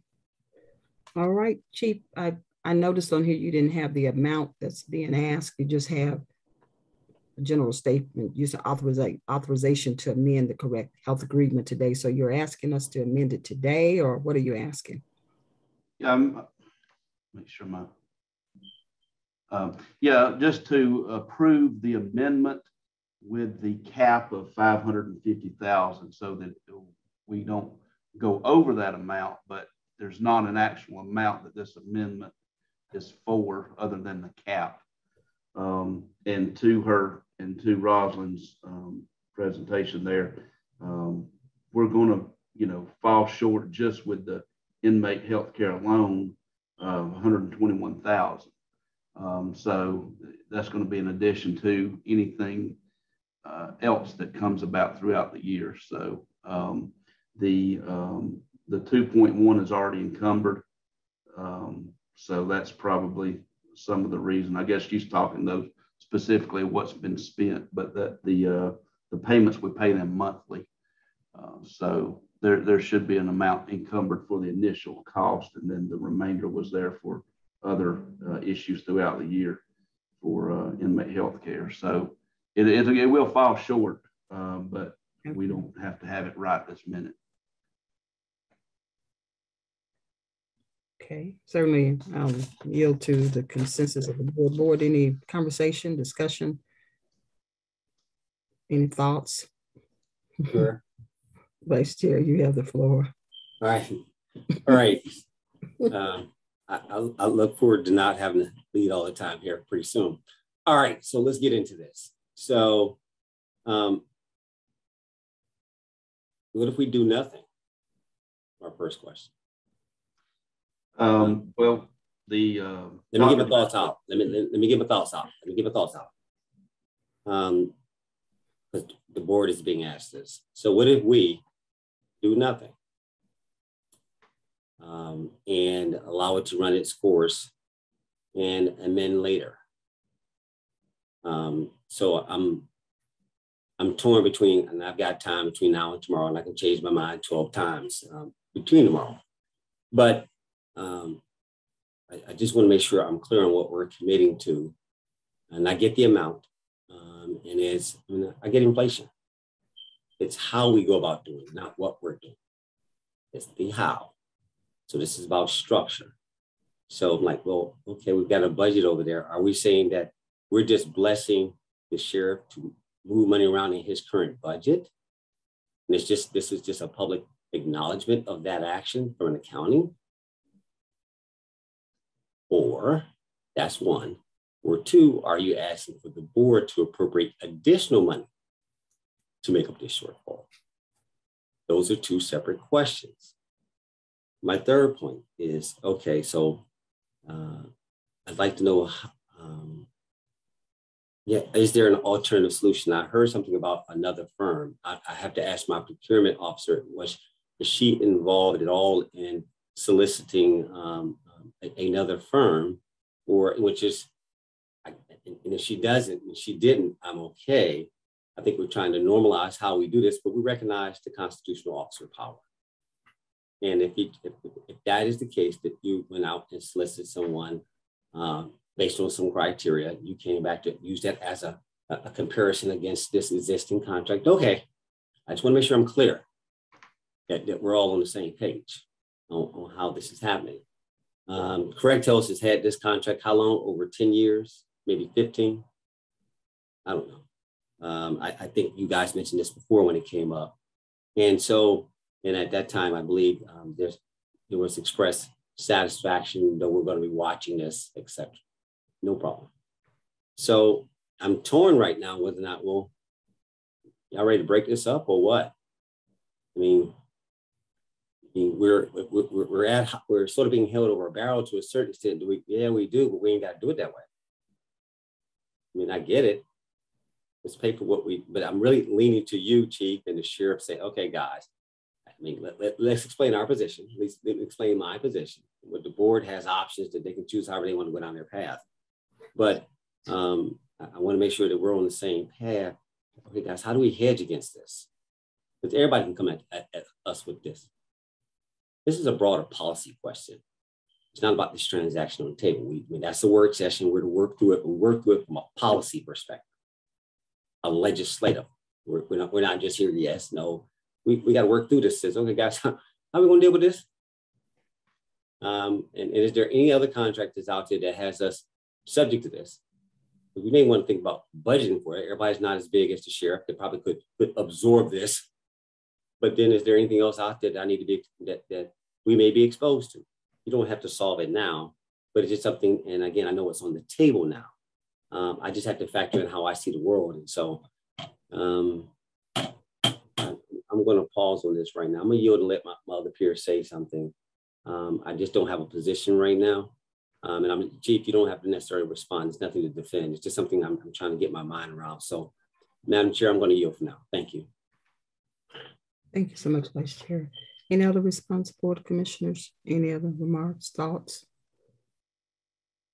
Okay, Chief, look, okay, the floor, Commissioner Carthen. Mm-hmm. Just a couple of questions. Deputy Connor, how long do you think it will take before you all know the final numbers? Because I see it's I'm assuming is still being negotiated, what that final number will be for this company? No, this is this is an amendment, and the contract actually it allows for a refund of any vacant positions, as well as compensating the difference between what was budgeted for what they're actually paying.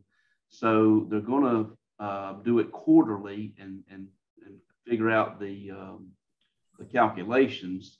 So we really won't know what it's going to cost us, because it's going to be very fluid until we get to the end of the year, at which time it's not to exceed the 550. So is it that we are amending the contract but not the budget per se? Correct. That's correct. At this time, we're only asking that we accept the amendment and approve that it could be an additional up to 550,000. We're not asking for the budget to be amended at this time, although we know that it is going to be coming down the road. It's obvious that there's going to be at least $121,600 deficit in that line item, including anything that transpires with inmate health care for the remainder of the year. So it's going to be a pretty substantial number. And I guess there's several questions out on the table. I'll try to, if you have more, I'll try to explain that, but it kind of goes into some of the other things that I've taken notes from Commissioner Robinson. Okay, got you. So in the meantime, what else is the department looking at doing? And answer this if you can for me. How many inmates are we talking about that this covers? Do you know offhand? The contract covers up to 800 inmates at any given time. If we go over that number, then it's like $1.73 a day per inmate that's over. But this is for the entire facility and their health care in-house, mental health, just any doctors, dentists, anything like that it covers that cost. Got you. How many inmates do we currently have housed at the facility? I haven't looked at the number today, but it's probably around 730. Okay, so we're at that number, huh? We aren't that far off. Okay, got you. Okay, and can you tell me this? How are we looking with using other services like CSB for some of those services, such as our mental health? Are we even considering doing those types of things or utilizing them in certain aspects, or has that even been a thought? We've had several meetings with the director over there at Lightfoot. Lightfoot, yes, sir. Yeah, and we're still waiting for a response from him. We've had several meetings, several conversations, and the last one we were ready to get going, and still ain't heard nothing back. Okay, well, since Madam Jones, she's shaking her head. She sits on that board, so I'm pretty sure she will handle that for you, because that's another entity that we support, as well as the sheriff's office. So a lot of times, if we can not duplicate services, it'll help us all out in the long run to stretch the dollars further. But I appreciate you, Chief Connor, and I'll wait for you to kind of get us some of those other answers from this morning, and we'll go from there. But I understand it's just an amendment to the contract and not the budget at this point. Thank you for the update. Yeah, and to kind of piggyback off that, the deal with the board, the CBS, is it CBS, CSB. CSB. They were looking at follow-up services after they're released from jail to try to if they stay on their medicine and or have mental health visits, and it kind of helps with the recidivism, because usually it's when they get off their meds and are having issues and delusional thoughts that we end up having to intervene. Again. And so that's, that's where they were looking at coming into play, and we welcomed them with open arms. And like I said, we've yet to be able to have any kind of relationship with that. And continuing on,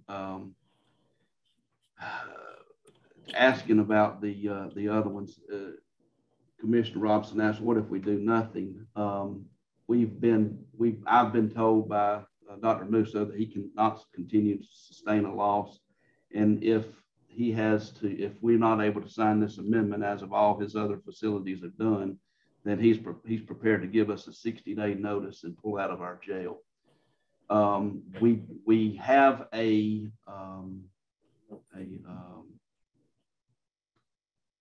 trying to think of, it's my mind just went blank, a proposal to go out that we've prepared, but we're trying to kind of get an idea of what the health care was like at this time in other facilities. And the company that we've reached out to actually handles all the contracts for the Georgia Department of Corrections and several other counties within Georgia. And they come out and took a look, and that's who give us the 3.8 to 4 million to take over the facility. And of course, we got everything's good. We don't have any problems or any issues with our staff. We were able to staff them within 60 days and get them all, and give us some references. And when we called around, that's not the information we were given, as far as they're still using agency nurses.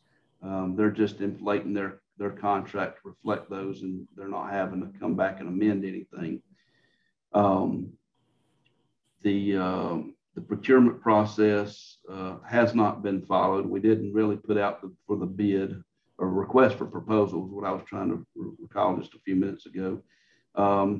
We were trying to get an idea of what the health cost is out there before we put that out there, because once we put that out there and open it up, then our current vendor will be able to align himself with those others and cause us to be paying out more money. And our idea is to try to provide the best service we can for a reasonable amount of money. And if we play ball with this guy and this company, we're going to be on the losing end.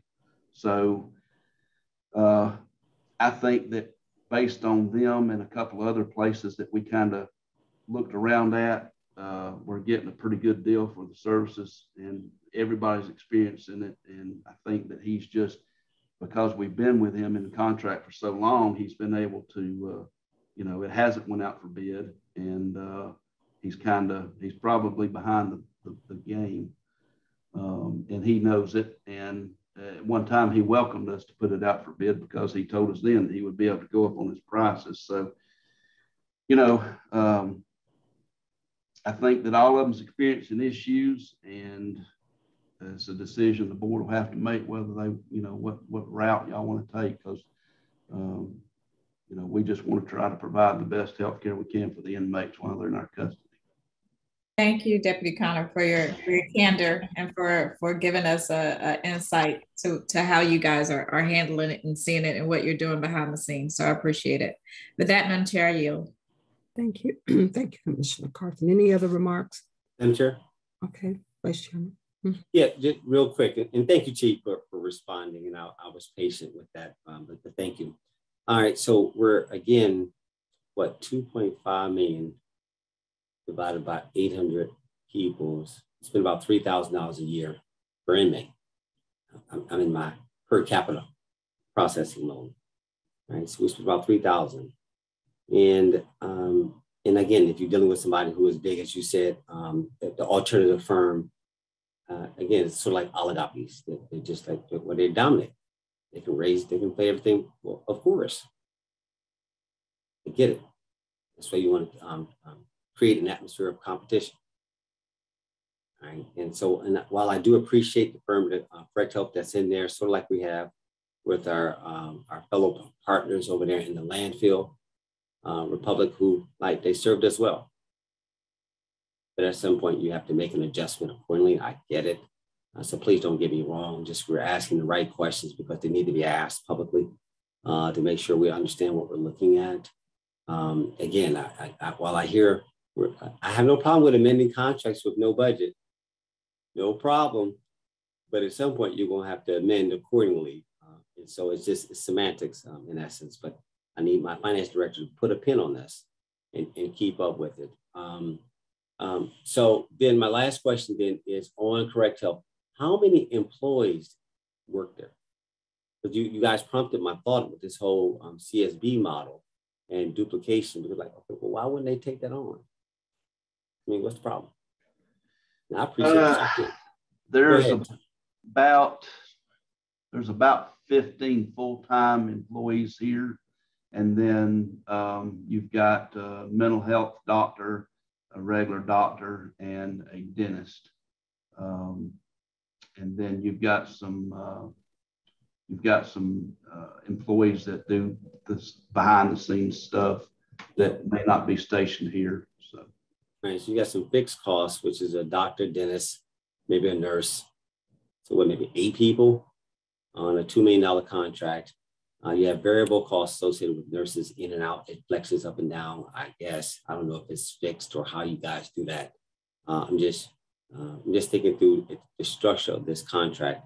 Again, I'm not one way or the other. I'm just asking some right questions, stuff. Just make sure that you guys are okay. But again, we have to trust you and that these are inmates. That, again, we are by law. We must provide. You have to care for.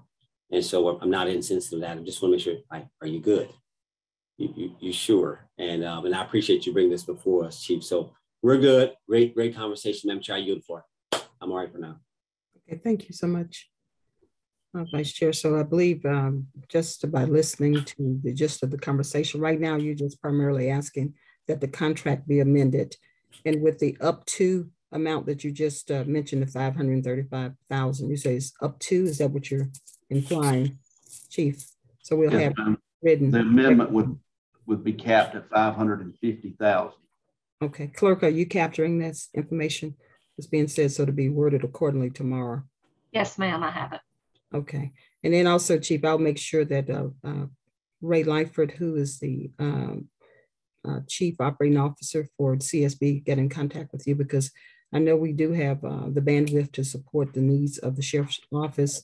I have 4 doctors on board, mental health physicians that could help provide some services. And then also I'll have Ray pick up where you all left off so we can close the loop, and then maybe that'll take some of the pressure, but definitely we understand that healthcare costs is rising. And Rosalind, I know you will continue to keep your eye on the pulse of this, the situation that we have right now in our healthcare, but definitely want to make sure we take care of our inmates. Yes. And thank you so much, Chief. Yes, thank you. All right, we're going to move on board to tab number 9, authorization to award a bid for a new ladder truck to 10-8 Pierce in the amount of $1,785,000, utilizing the following funding sources due to increased market value and cost. Number 1 is federal grant funding in the amount of $1,090,909. From the AFG Assistance to the Firefighter Grant, $400,000 allotted for a heavy rescue vehicle from the 2016 SPLOST funding, placing the rescue vehicle below the line for SPLOST funding. And 3, $294,091 from existing 2016 SPLOST funds, and authorize the chairman to sign all related documents. Fire Chief Jolivet, you have the floor. Thank you, Madam Chair. Honorable Commissioners, Director Perry, executive team, as well as the colleagues, and also the citizens. Last but not least, thank you for allowing us to serve you. Basically, the cost of everything, as we all know, has just gone up. Just an example is I used to pay $15 for a haircut, paid $40 the other week. I've never known that haircut would be $40 bucks. everything has gone up. And in this case, it's our ladder truck that we're replacing from the 2019 incident out on I-20. And when they did the initial market value, the federal AFG grant purposes, the initial value was at 1.2 market value. And as you see, it has gone up since then. And so we're asking for the board consideration to allow us to be able to get this new ladder truck with using the $1 million, $90,909 from the federal grant assistance, which is it's time consuming. I mean, not time consuming, have time limits on it. And then that 400,000, as we mentioned, is placing a heavy rescue below the SPLOST line. Use those funding for that. And then Mr. Gable and his team have said that 294 is available from a 2016 SPLOST. So we're just asking the board for consideration to take advantage of securing this new ladder truck for our citizens. Thank you so much, Chief. Board of Commissioners, any questions regarding this request for the new ladder truck? And Chief, can you say specifically where this ladder truck will be going? Any particular assigned station? Yes, ma'am. It'll be going out to you hear me? I can hear you. Okay. It'll be going out to station number 2 initially, and then we're trying to get a ladder truck for station 9, the new station 9. So it'd be station 2, and then we're working on getting one for station 9 as well. And also it helps with ISO and the requirements that require ladder service for our citizens. Just for geographical purposes, where is station 2 for the citizens? I'm sorry, station 2 is out Post Road, 78 Bankhead Highway in that area. And then also it serves that community out there. Okay. It's the Post Road Bankhead yes. Bankhead area. Okay. All right, board, any questions regarding this? Yes, Madam Chair. Okay, you have the floor, Vice Chair. All right, let me get right into this one. So we're going to use these different sources of funding. Did this come from a committee? Did the committee make a recommendation to alter the list? They took money from one project, moved that project downstream, no problem. I saw how you danced. Okay, that ladder truck was supposed to go to station 9, but we're gonna put it out west. We're gonna see if we can get more. Your words were too, okay. All right, now, be careful. Be real careful. You don't have to slide a hand because it will be seen. It's like, okay. And I got down, now I'm back to the list, back to David Good, back to the burn rate. See, my thing is just be upfront. This was, talk about this. It's like, okay, but how are you going to mitigate that? Them commercial people out there, out west, that was part of the SPLOST. It ain't after the fact. It is the priority.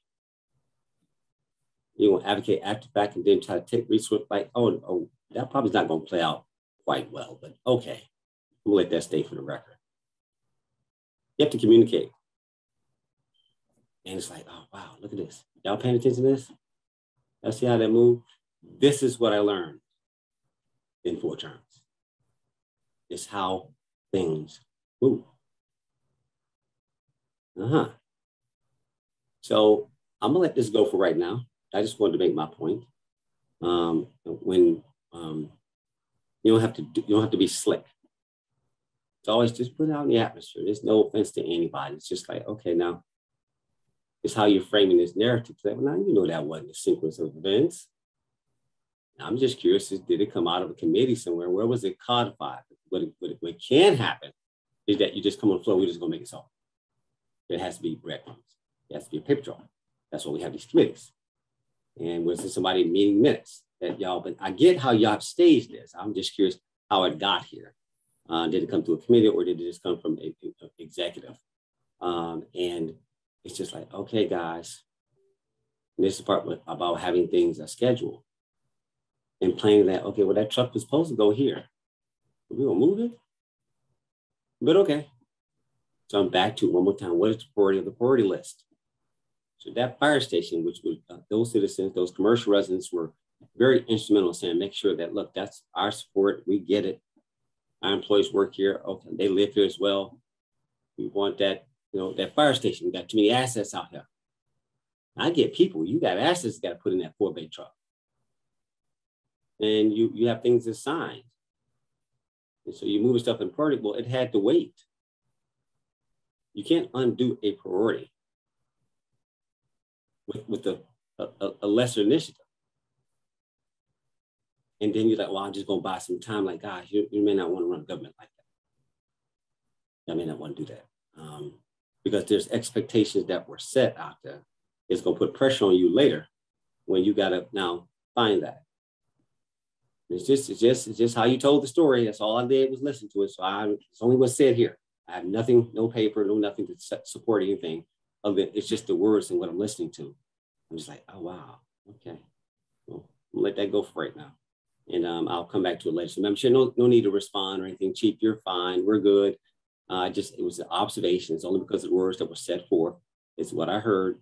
It's like, oh, that's how y'all doing it? Is that how we rolling now, guys? Okay. I won't do it that way, but I get it. Madam Chair, I yield. We're good.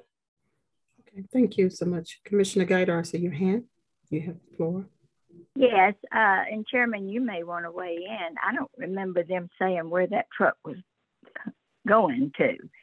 I think that was the decision by the chief.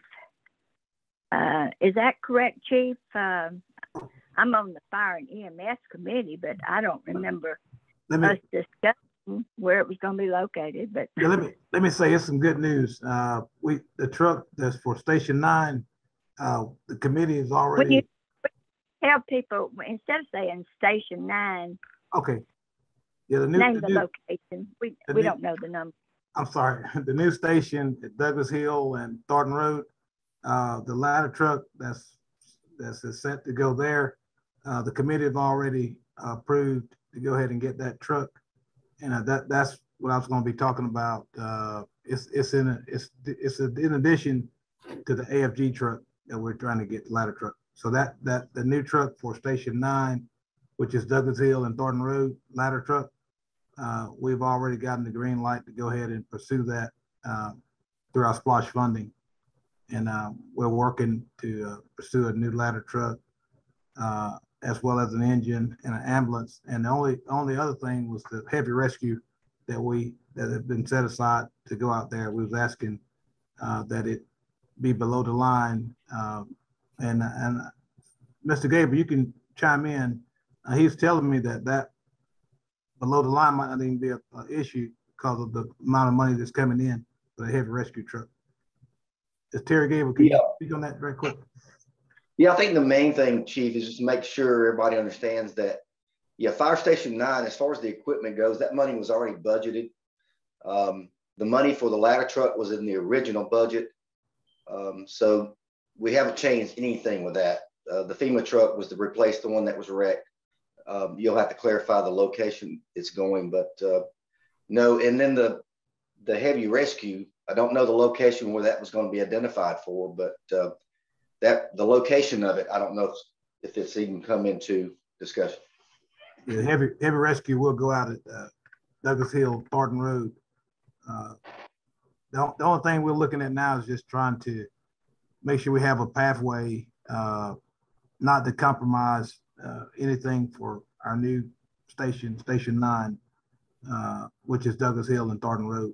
It's just the fact that the ladder truck, we just want to show that there's a clear path to get there with funding without compromising the projects that's already been set up as far as the new Station 9, which is Douglas Hill, Thornton Road. Yeah. Well, if I recall the list, it doesn't say where any of the equipment's going. That's left up to staff. We wouldn't know where the equipment is needed. We have to rely on staff. And I thought it was kind of ironic that Commissioner Robinson brought this moving priorities from here to there when they took our senior center and our youth center from the western side that the Citizens Committee recommended and put it in their districts. So I've got a long memory. Maybe it's because I'm an elephant, but I don't know.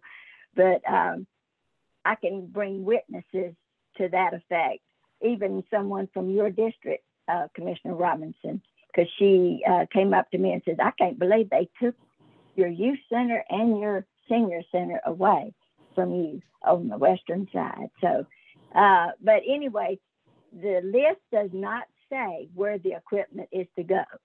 That's left up to staff to determine. Is that not right? As far as trucks and ambulances and stuff like that, we've just approved, the citizens approved a percentage of the SPLOST going to fire and EMS, and whatever equipment we can buy with that percentage money, the funds, is up to the staff as to where to put it. But I don't recall anybody asking me where it was going. I know during the SPLOST reforecast, there were all that was taken into consideration on the equipment for the new station. So that particular piece, I know, unless I'm interpreted differently, it was part of the reforecast for our new station for that equipment. Mr. Gable? Well, the only thing that go ahead. That was more specific is Fire Station 9, and the monies that were included in the original budget was for equipment. That was just for Fire 9. Yeah, for the new fire station that's being built. And I can understand that because of all the warehouses over there. But I was riding out to Villa Rica yesterday, and I noticed a big warehouse going in there, and we're beginning to get a lot of warehouses along the 78 corridor. So, you know, if you decide to put a ladder truck in the Winston station, so be it, because you're supposed to know where it's needed. So with that, I yield back. Thank you. Okay, thank you so much, Commissioner. Sure. Thank you. Okay, Commissioner Robinson, you have the floor. Thank you, Madam Chair. No, I appreciate the narrative, and I take positions from time to time on this one. I can't let this one go. All right, so the point was Station 9 didn't even have to be mentioned in the opening statement if it was his power. Exactly. If it was just saying it was going to Station 2, then that would have been a mute point. It's just the fact that it says, well, Station 9 and Station 2, then it's like, okay, so it's the narrative, which was my point. Just the narrative. And it flushed out what I wanted to flush out. Like, okay, the committee have anything to do with this? That answered my question. Yes, we set precedent. My point was just to make my point. You reinforced my point, Madam Dyer. Exactly. You can change the list. You ain't figured me out yet, have you? We walk right into this. My last point, as relates to, like, well, wait, you have to advocate, as they were saying earlier, for something. Nobody stole anything. You weren't out there for 6 campaigns and doing the things to get that spot pushed through, were you? You didn't show up at the meetings, did you? And it was all said and done. Now you want to come after the vote and then try to get citizens to jack a meeting and stuff the ballot and think that it was going to go anywhere other than where it went, versus the people who really advocated on behalf of their citizens. That's a false narrative. That's false. That's not how that went down. Oh, you want to show up after the fact, after we didn't carry the heavy lifting. Now all of a sudden, like, okay, well, wait a minute, where were you at before? Anything regarding the citizens, like, no, it's solid. Nobody stole nothing. You could have got something on there, advocate.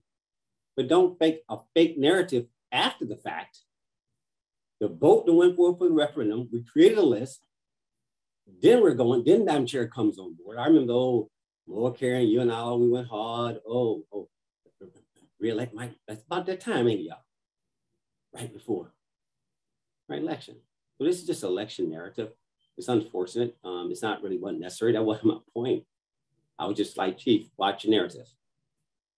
You took it to a place that didn't even have to go there. I just like, hey, be careful now. Right, and that he doesn't get caught in crosshairs to this very point. So that was really my intent, was just asking a question and trying to get clarity in how you approach the board. But as far as the politics is allowed, and you're fine, Madam Guardian, I'm going to let it go at that. Madam Chair, I yield. Let's move on. Okay, any other comments, board, before we move on? All right, thank you, Chief. And we look forward to this coming before the board tomorrow. We're going to move on to tab number 10. Tab number 10 is authorization to utilize 2016 SPLOST funds in the amount of $900,000 for renovations at the Douglas County Fire Training Complex, which is our new burn building, and renovation of existing classroom, and authorize the chairman to sign all related documents. Fire Chief Jolivet, you have the floor again. Thank you, Madam Chair, honorable commissioners, to our citizens. Mainly the history of the training complex. It started in October of 2009, and they used SPLOST funding from 2002 to construct the facility. Spent $1.3 million. Right now, the burn facility, which is been utilized by several regional partners, is in dire need of to be redone. So we're asking to come in and the board permission approval to redo our burn facility as well as our classroom on that complex. And historically, we've trained over 25,000 hours of continuing ed, about 1,500 hours of firefighter certifications, and safety reasons. The burn building it needs to be replaced. It's burned up, and generally every 5 years, a structural engineer come in and do an assessment, and that had been done. And so we're looking to, with the board blessings, to get a new burn cell or burn facility, and then also update our classrooms. Thank you, Chief. Any questions, board? Okay, if there are no questions, thank you, Chief. We're going to move on to tab number 11, approval of a contract with Terminus Municipal Advisors, LLC, for government financial support services in the amount of $70,000 in connection with the SPLOST service delivery and lost discussions, and authorize the chairman to sign all related documents subject to final legal review. Legal department, we have Attorney Coleman, you have the floor. This is the contract that I mentioned earlier. It was presented by Terminus at our request to get them engaged in connection with the SPLOST, LOST, and SDS discussions and negotiations. As you all know, the financial analysis is really critical part of those entire processes. And, you know, Terminus is best equipped to conduct that analysis, having been involved in the last one and having monitored the county's finances and expenditures over the last several years. So they're an obvious choice to do this. Is going to require a lot of work from them on all three. And they have proposed a contract amount of $70,000 for all three. And the term will be until they are completed, the negotiations are completed. So it's fairly important. I know that Ken Bernard, who is working on the LOST and SDS projects, agrees that we need them on board. And so that is the purpose of it. I would like for the contract to be subject to further legal review to give us the time to go through it a little bit more. But generally, I think it looks like it's ready for your attention because there's some urgency on getting this thing done and moving forward. Thank you so much, Attorney Coleman. Any questions, board? Vice Chairman Robinson, you have the floor. No, I appreciate you bringing this forth and further reiterating the point of our need for analytics. 10 years ago when we did this, and Commissioner Mitchell from the first district is aware that we while we might have had numbers, we had no analytics. We lost in the loss. Right? You had no numbers to substantiate any position any way, one way or another. This time now we've got somebody at the table and a strengthened team that will ensure that this side of the equation is properly prepared to enter into conversations. I'm sure we just didn't have it. There was none, not since the advent of Terminus joining us and showing us that there's a higher level of financial maturity we can get to. It's about data. I've been saying it, but you need people who can actually do the work and bring forth that type of analytics. And again, it's a one-off, like the two select committees that Commissioner Mitchell is running for the loss and Commissioner Carthen is running for the SES. I think as we get through this process, we'll just be in a better position as we all weigh in and get to a final results for all of our jurisdictions. We just need to make sure that we've done our homework. So I just want to acknowledge I support this contract because you just don't want to pick population and be done, and that's the easy way to do it. But you got no other data to counter. You have nothing to argue against doing one versus another. So to my peers, I look forward to us not having to have that type of conversation, and that staff can bring us some analytics and choices and options accordingly as we go through this process. So I just want to make my point, Madam Chair. We're good. I got no comments. We're good. Thank you. Thank you so much. No issues. All right. Any other questions or comments forward? Okay. If there are none, thank you so much, Attorney Coleman. If not, we're going to move on. Board of Commissioners tomorrow be prepared to approve or deny our expenses. We're going to move on to, we have one discussion item from Chief Jolivet. It will be the project budget update for Fire Station number 9. Chief Jolivet, are you prepared and ready to go? Yes, ma'am. There you go. You have the floor. Again, thank you, Madam Chair, honorable commissioners, as well as the executive team and citizens. Basically, the Station 9 Douglas Hill Thornton Road project has been approved in the process of going through our site survey to determine exactly what that land use can be used for in terms of size of building for the new fire station. Today is the day where the site survey and all work should be completed and submitted. I do have Hussey Gay Bell representative Christopher Cottle on the line to share some information along with Mr. Terry Gable about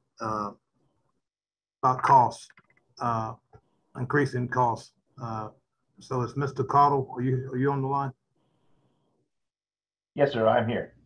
Okay. Are you able to give the board a brief overview of our conversation in terms of the project cost budget? Certainly.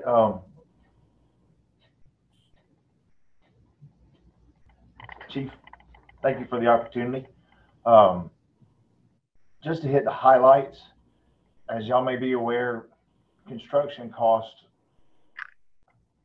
from the last 18 months are up about 28% from where they were this time 18 months ago. That's had a tremendous impact on project budgets, not just yours, but across a spectrum. We're estimating now that a square foot cost for a facility that the chief and the county is contemplating is in the $450 a square foot range. We have sent some very conceptual floor plans showing all of the spaces that the county asked for. put square footages to all of those and multiplied that amount by $450 a foot. And that is what we sent to the chief and to Terry, holding our hands up in the air saying, I think we got some concerns here. I don't think that the budget that was set for the project years ago can be met. And I think it's off by a good bit. Chief, I don't have that sitting in front of me. I don't have the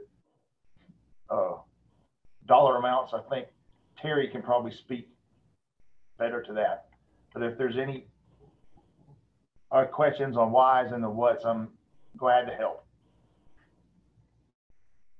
So before Terry speaks, mainly we just want to have a discussion because the board is, just let the board know that there is increase on construction material, which we've been talking about different projects about. But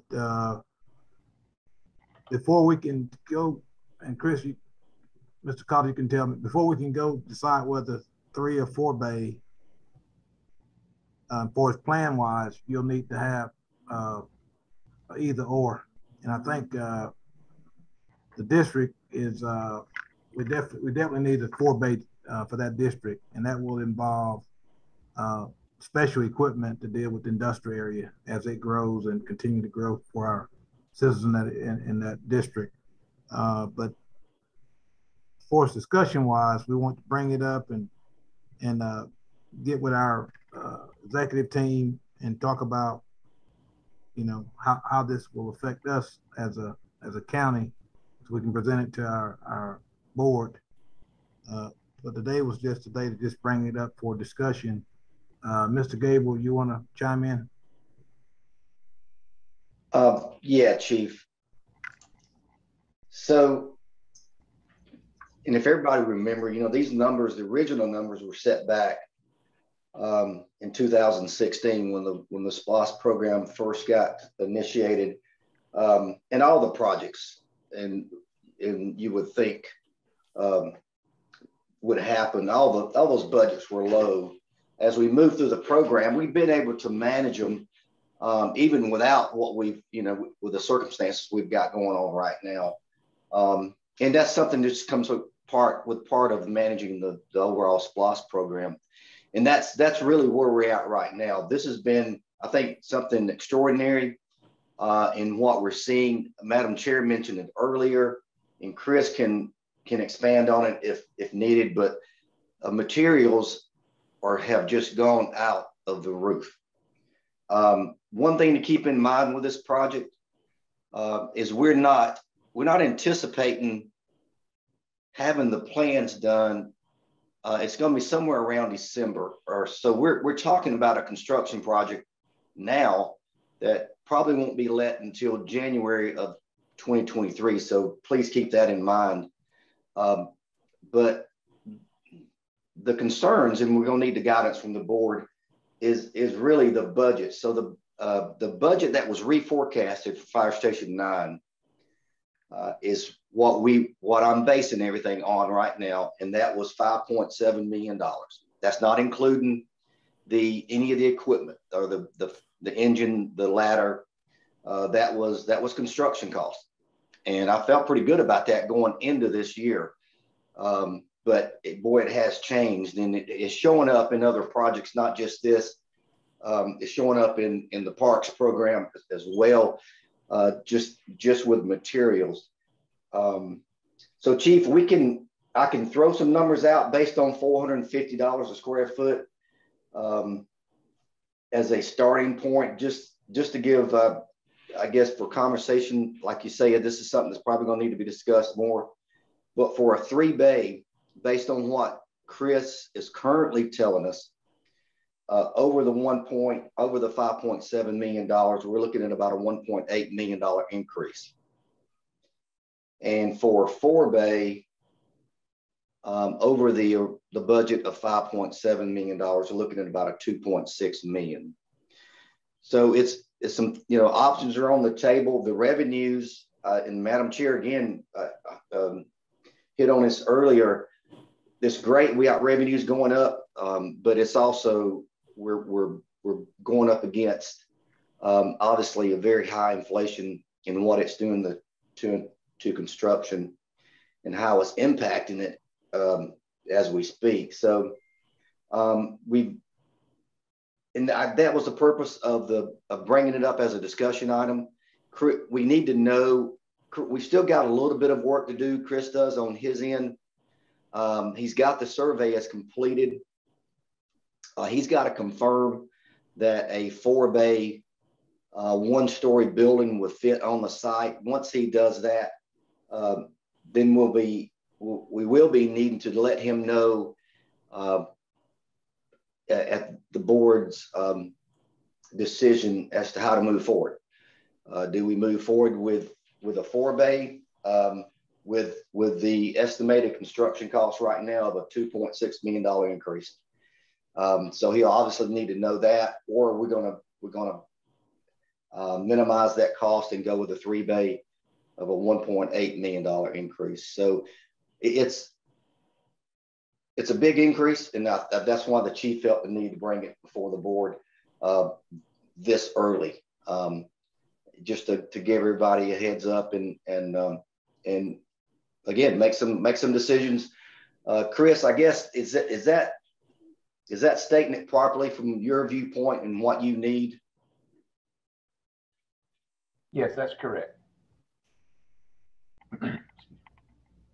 Now, in terms of on the fire side, what we're doing, our plan is once we get the definite site survey information on what that land can hold, then we're gonna get with our deputy county administrator, finance team, and everybody, and sit down and do all the legwork to determine, to bring something solid to the board of commissioners so they can have something to look at and make decisions on. So we're waiting on that report. I think Mr. Chris Collar was telling me that the deadline was today for that report, and they anticipate getting it in the near future so we can take that information back to our executive team and bring some good, solid information to the board. Just want today, just like we said, just bring up discussion on it, let y'all know that we are what we're facing in terms of our Station 9 project. Okay, thank you, Madam Chair. Yes, okay, Vice Chair, you have the floor. No, I got it. Okay. All right. So again, thank you, Madam Chair, Chief. Duly noted discussion. I'm going to make my point one more time for our conversation. So you have a list. You knew this was one of the key verticals. We know with the prior county administrator, Mark Till, we sat in our room, Madam Chair, and we came up with the list that went to New York. Let's keep this simple. And so we knew we had to spread it out over time. You couldn't eat everything all at once. So we spread the verticals over time. Got it. I'm making you look at the behavior that's being demonstrated in today's meeting and know the implications, guys. It's okay. So we've got a college education that we've been funding with this fire station. Like, we'll get there. We set aside the money.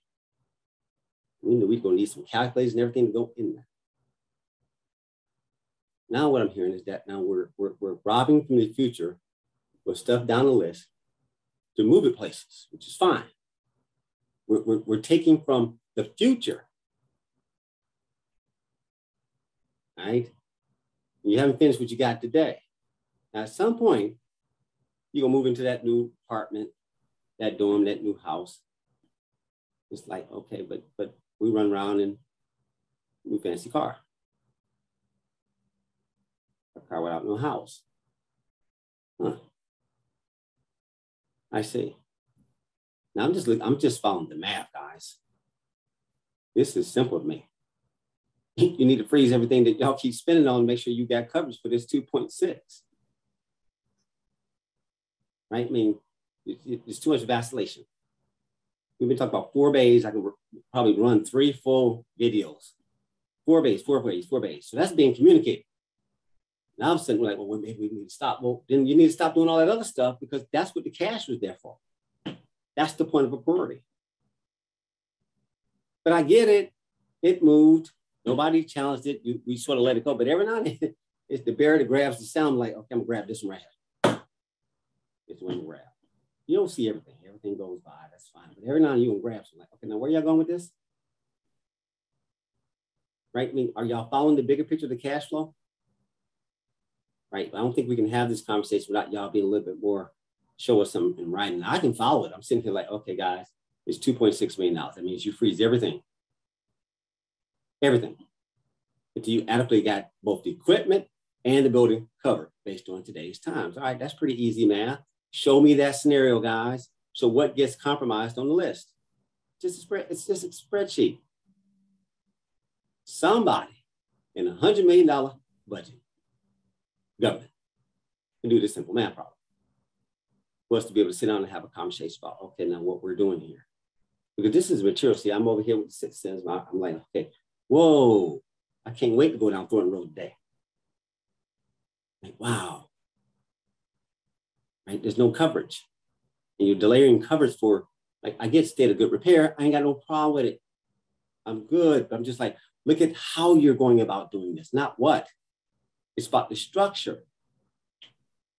And y'all following this thing? And we can pretend like we ain't seeing it and I don't understand it. And all it's just like, okay, all right, y'all with sight, that's okay, good. Y'all are good like that. I don't have that luxury. So I have to sit here like, okay, I gotta pay attention. You're gonna come up short. You're gonna come up short. And then, Madam Chair, on our watch, we sit here, you got a half complete building. It didn't quite fulfill it, we just do something together. And you lose the spirit, like, yeah, you're gonna build something, but it didn't really meet the expectation of what was set for 5 years. There should be no compromise. It shouldn't be like, what for? Stick to what you had on the list. It was pretty. So that's what this is about. And y'all are being somewhat in y'all decision making regarding how y'all are moving stuff around, but in your discretion, I'm showing you the impact of your discretionary power. Now you know when y'all did that, you compromised this, right? Now you know you did that, and that compromised that. Now I'm good right now because at some point y'all gonna have to come talk to me. So I'm not making a big deal right now. It's just discussion. But at some point, now where were we? Now why we do it that way? But don't you see the impact that's now on us? And so, yes, I agree, staff does get to make decisions and stuff, but at some point I gotta fund these choices and these trade-offs. I gotta look to my 4 peers and say, okay, guys, what are we gonna do now? So I'm just making my point. Beyond the advocacy, but obviously it needs to go where it's supposed to go. It's how y'all are compromising, y'all spending that fire and EMS. Like, okay, hopefully y'all are staying within the boundaries. I'm sure you are, David and Terry, y'all are keeping it there, but y'all are loosely like, I get chairs of the committees. I'm good. I'm making my point. Don't walk into this. I get it. I get it. So stay tuned and we'll catch up with this later. There's nothing to decide right now. It's discussion. You guys, danced around and bring it forward. That's it, $2.6 million. You got to clear the board for it to ensure that it's done. Pass a resolution, pass some type of administrative concurrence. Don't touch this. Restrict it. Else, without us restricting this, it's still loose. That's governance, that's control. So you're bringing it up, and I know what staff is asking, okay, what y'all want us to do? Because in the absence, they just gonna go back doing what they're doing, the same old stuff to my peers. So guys, I look forward to you guys weighing in. I don't know we can solve it right now. They have not given us anything in writing. We shouldn't have to respond to something like this that's so material with a colorful conversation. So, Madam Chair, I just wanted to make my point. We're good. And I yield back since it's just discussion. Thank you. Thank you so much, Vice Chair. Certainly this was just a premier presentation, just for obvious reasons, with the cloud of inflation over our head. We realize some adjustments will be made as we prepare analytics to bring before the board through the committee and also through Terry Gable and David Good. We will be looking at that along with the gentleman that's on the line that was speaking earlier, and I lost sight of his name, Chris Cottle. Certainly this is no different than what we had to do for the multi-purpose center. We had to make adjustments before we had a Cadillac version on this radar, and we moved to a Camry version. So we'll see what that land can hold. We may not be able to hold 4 bays, so that will put us in a position of a $1.8 million increase. But if we certainly want everything possible for that area because of the industry that's sitting there and all the equipment that's required to make sure that we advance safety in that area, we'll certainly come before this board for discussion. But certainly this was just a premier presentation, just kind of wanted you all to, and I know the board is certainly in tune with this, with the economy and the inflation, but we just wanted to share the changes. And we promise you we'll come back with a more thoughtful plan and some more analytics, so well-defined analytics to prepare our course of action as we go forward. So thank you, Vice Chair and Board of Commissioners. Anybody else have any comment or questions at this time? If not, we can move on. Board of Commissioners, I wanted to yield the floor to you if you had some comments before I yield to our county attorney regarding whether we need to go into executive session or not. But Vice Chair, I believe you wanted to talk about the bipartisan infrastructure bill. You mentioned you had a few comments that you would bring to our board when we met briefly the other day, 2 days ago with the team, just to talk about the bipartisan infrastructure bill. Do you still want to do that, or? Yes, let's just broach it very, very quickly, because we got a transportation committee tomorrow, and I didn't want to get ahead of that. But okay, so Director Valentine and Madam ACA, are you guys available? I just want to give the highlight of the moment for my peers regarding the bipartisan. In essence, we recognize there is money out there for us to try to align ourselves around. And there's been a couple more projects beyond what we have already submitted to both the Senate, basically our senators and our congressmen. That there's been a couple more projects that have been identified based on clarity of the Treasury Service regarding how we can use money, what we can pursue, right? So I'll let staff bring forward what was the project that we think that we should consider going after, guys, in light of the fact that we already set a set of priorities. So can you, either one of you guys can respond. Commissioner, this is Miguel. I'll start it off, and we can flesh it out a little more. But essentially, back in December, the Atlanta Regional Commission opened up a call for projects, which is the process for allocating federal funding. And we applied for additional funding for all of our major TIP projects, Transportation Improvement Plan projects. That process has been playing out. It's been sort of held in abeyance by the ARC because they knew that this legislation was being considered and it was moving through that process. And so what we have found is that now that the bill has passed and they've identified that there is additional funding for various categories, then there will be another opportunity for us to apply for funding for projects that we couldn't before because there was no funding available, but now we're able to apply. As it relates to transportation, one of the main things that we had been looking at, and we certainly are considering applying for in the near future, is the smart technology for traffic signal control. Essentially, having the ability to optimize the operation of intersections. So that's an operational improvement project. We're also looking at the potential for a more centralized traffic management center.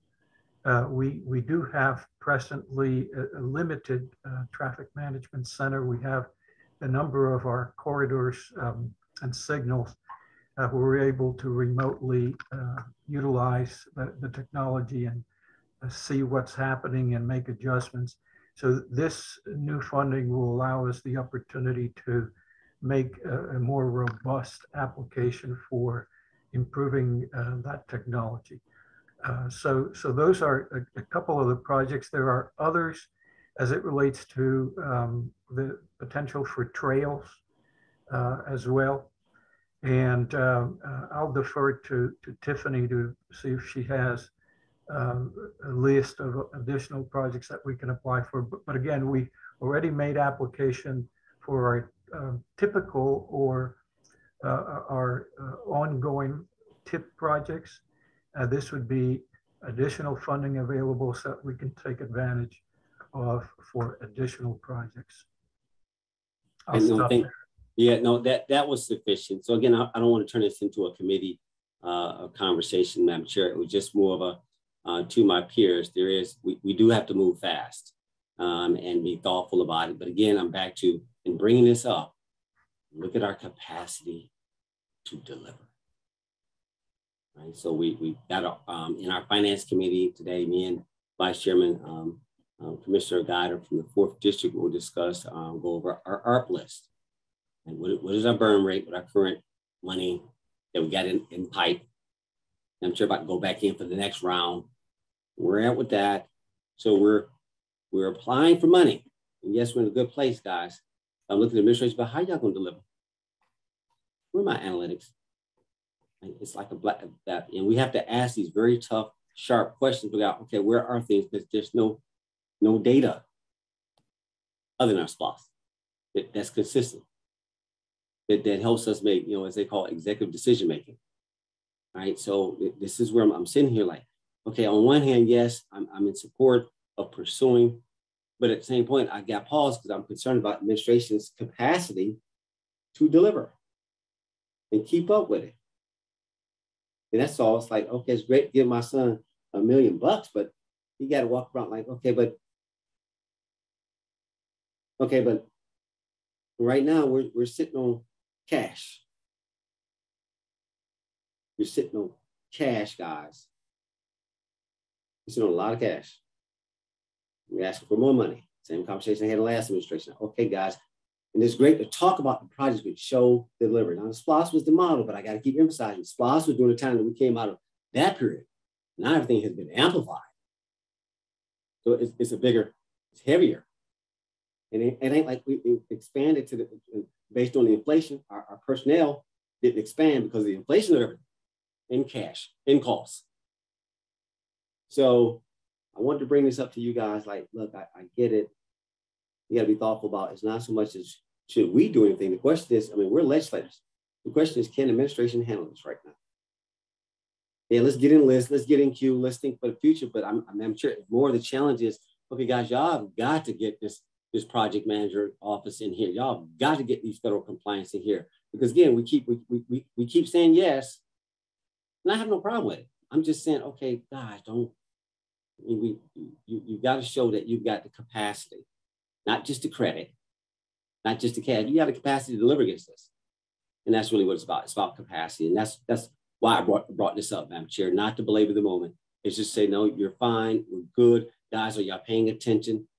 Can staff deliver against this? And that's all. What is your plan to execute on all this? Where's my project manager? I know, Ms. Procurement, we're coming. We'll talk about that on Thursday or whenever we meet for the oversight committee. But these are things that keep me up at night while everybody is sleeping, that I got to sit here like, okay, now how are they going to do this? Now, who's really paying attention to this? Do they understand that, okay, this thing could implode?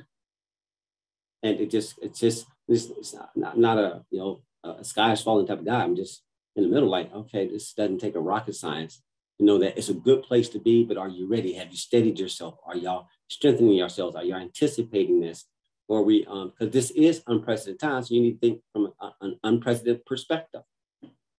You can't think like you used to think, and then we're saying that it's a different time, but you're thinking the same way. Right? You don't have the same performance. In a time which is like, this ain't the same, guys. Y'all asking for an awful lot. And the board is willing to support you, but I'm like, okay, guys, y'all got to have capacity. I'm sure I made my point. I yield the floor. There's no need to go on. Madam may say we're okay, unless my peers have questions. This was more of just a topic to bring up again.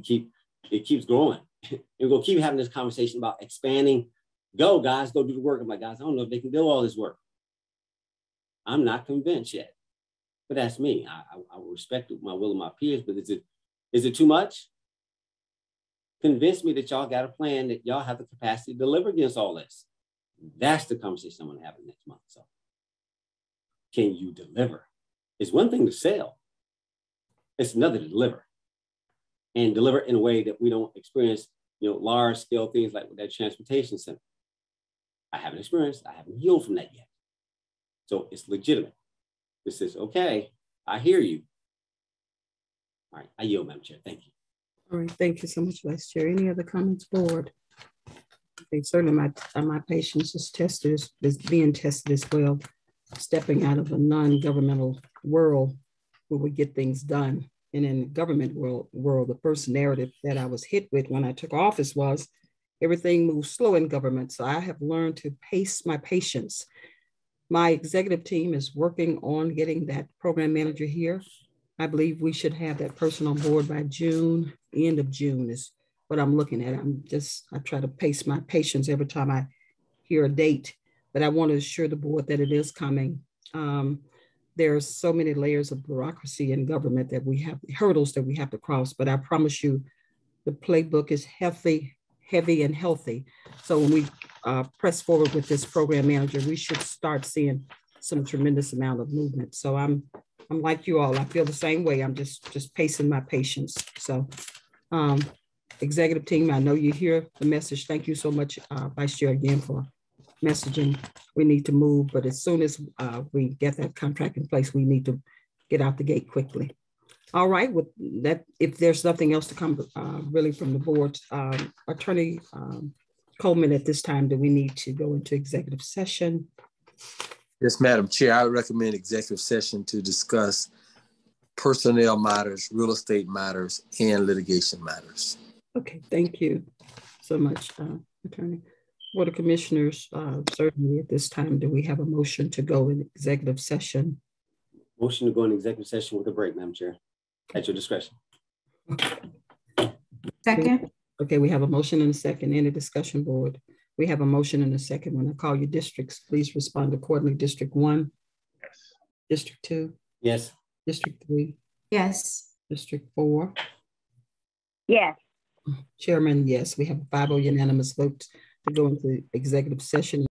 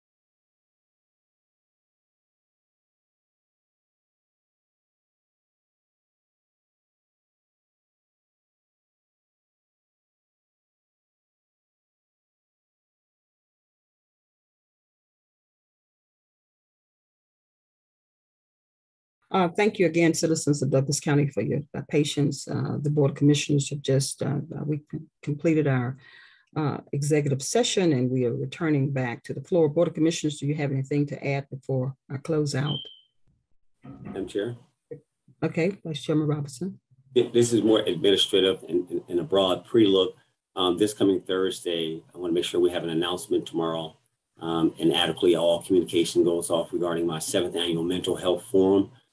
This coming Thursday from 6:30 in Citizen Hall. It will be hybrid, meaning live audience. We're going to close it at some point because of the special nature. People want to talk personally versus being online broad, but it will be broadcast live for the most of it. And I just want to make sure I get that communication out during tomorrow's announcements, Madam Chair. So Rick and/or somebody come talk to me and make sure we get that done. Madam Chair, I yield the floor. Thank you. Okay, thank you so much, Vice Chair. Any other comments, board? Okay, with that being said, thank you so much, citizens of the Douglas County, and also Douglas County Board of Commissioners and all our executive team this morning for participating in this work session. It was pretty meaty. We've had a lot of good discussions today. And certainly welcome our citizens to join us tomorrow at 6 p.m. For our in-person meeting, which will be held in Citizen Hall tomorrow at 6 p.m., which will be our legislative voting meeting. All right, if there's nothing else to come before this Board of Commissioners, I urge our citizens to continue to remain safe. And this meeting is adjourned, and see you all tomorrow, Board of Commissioners and the citizens at 6 p.m. This meeting is adjourned. Thank you.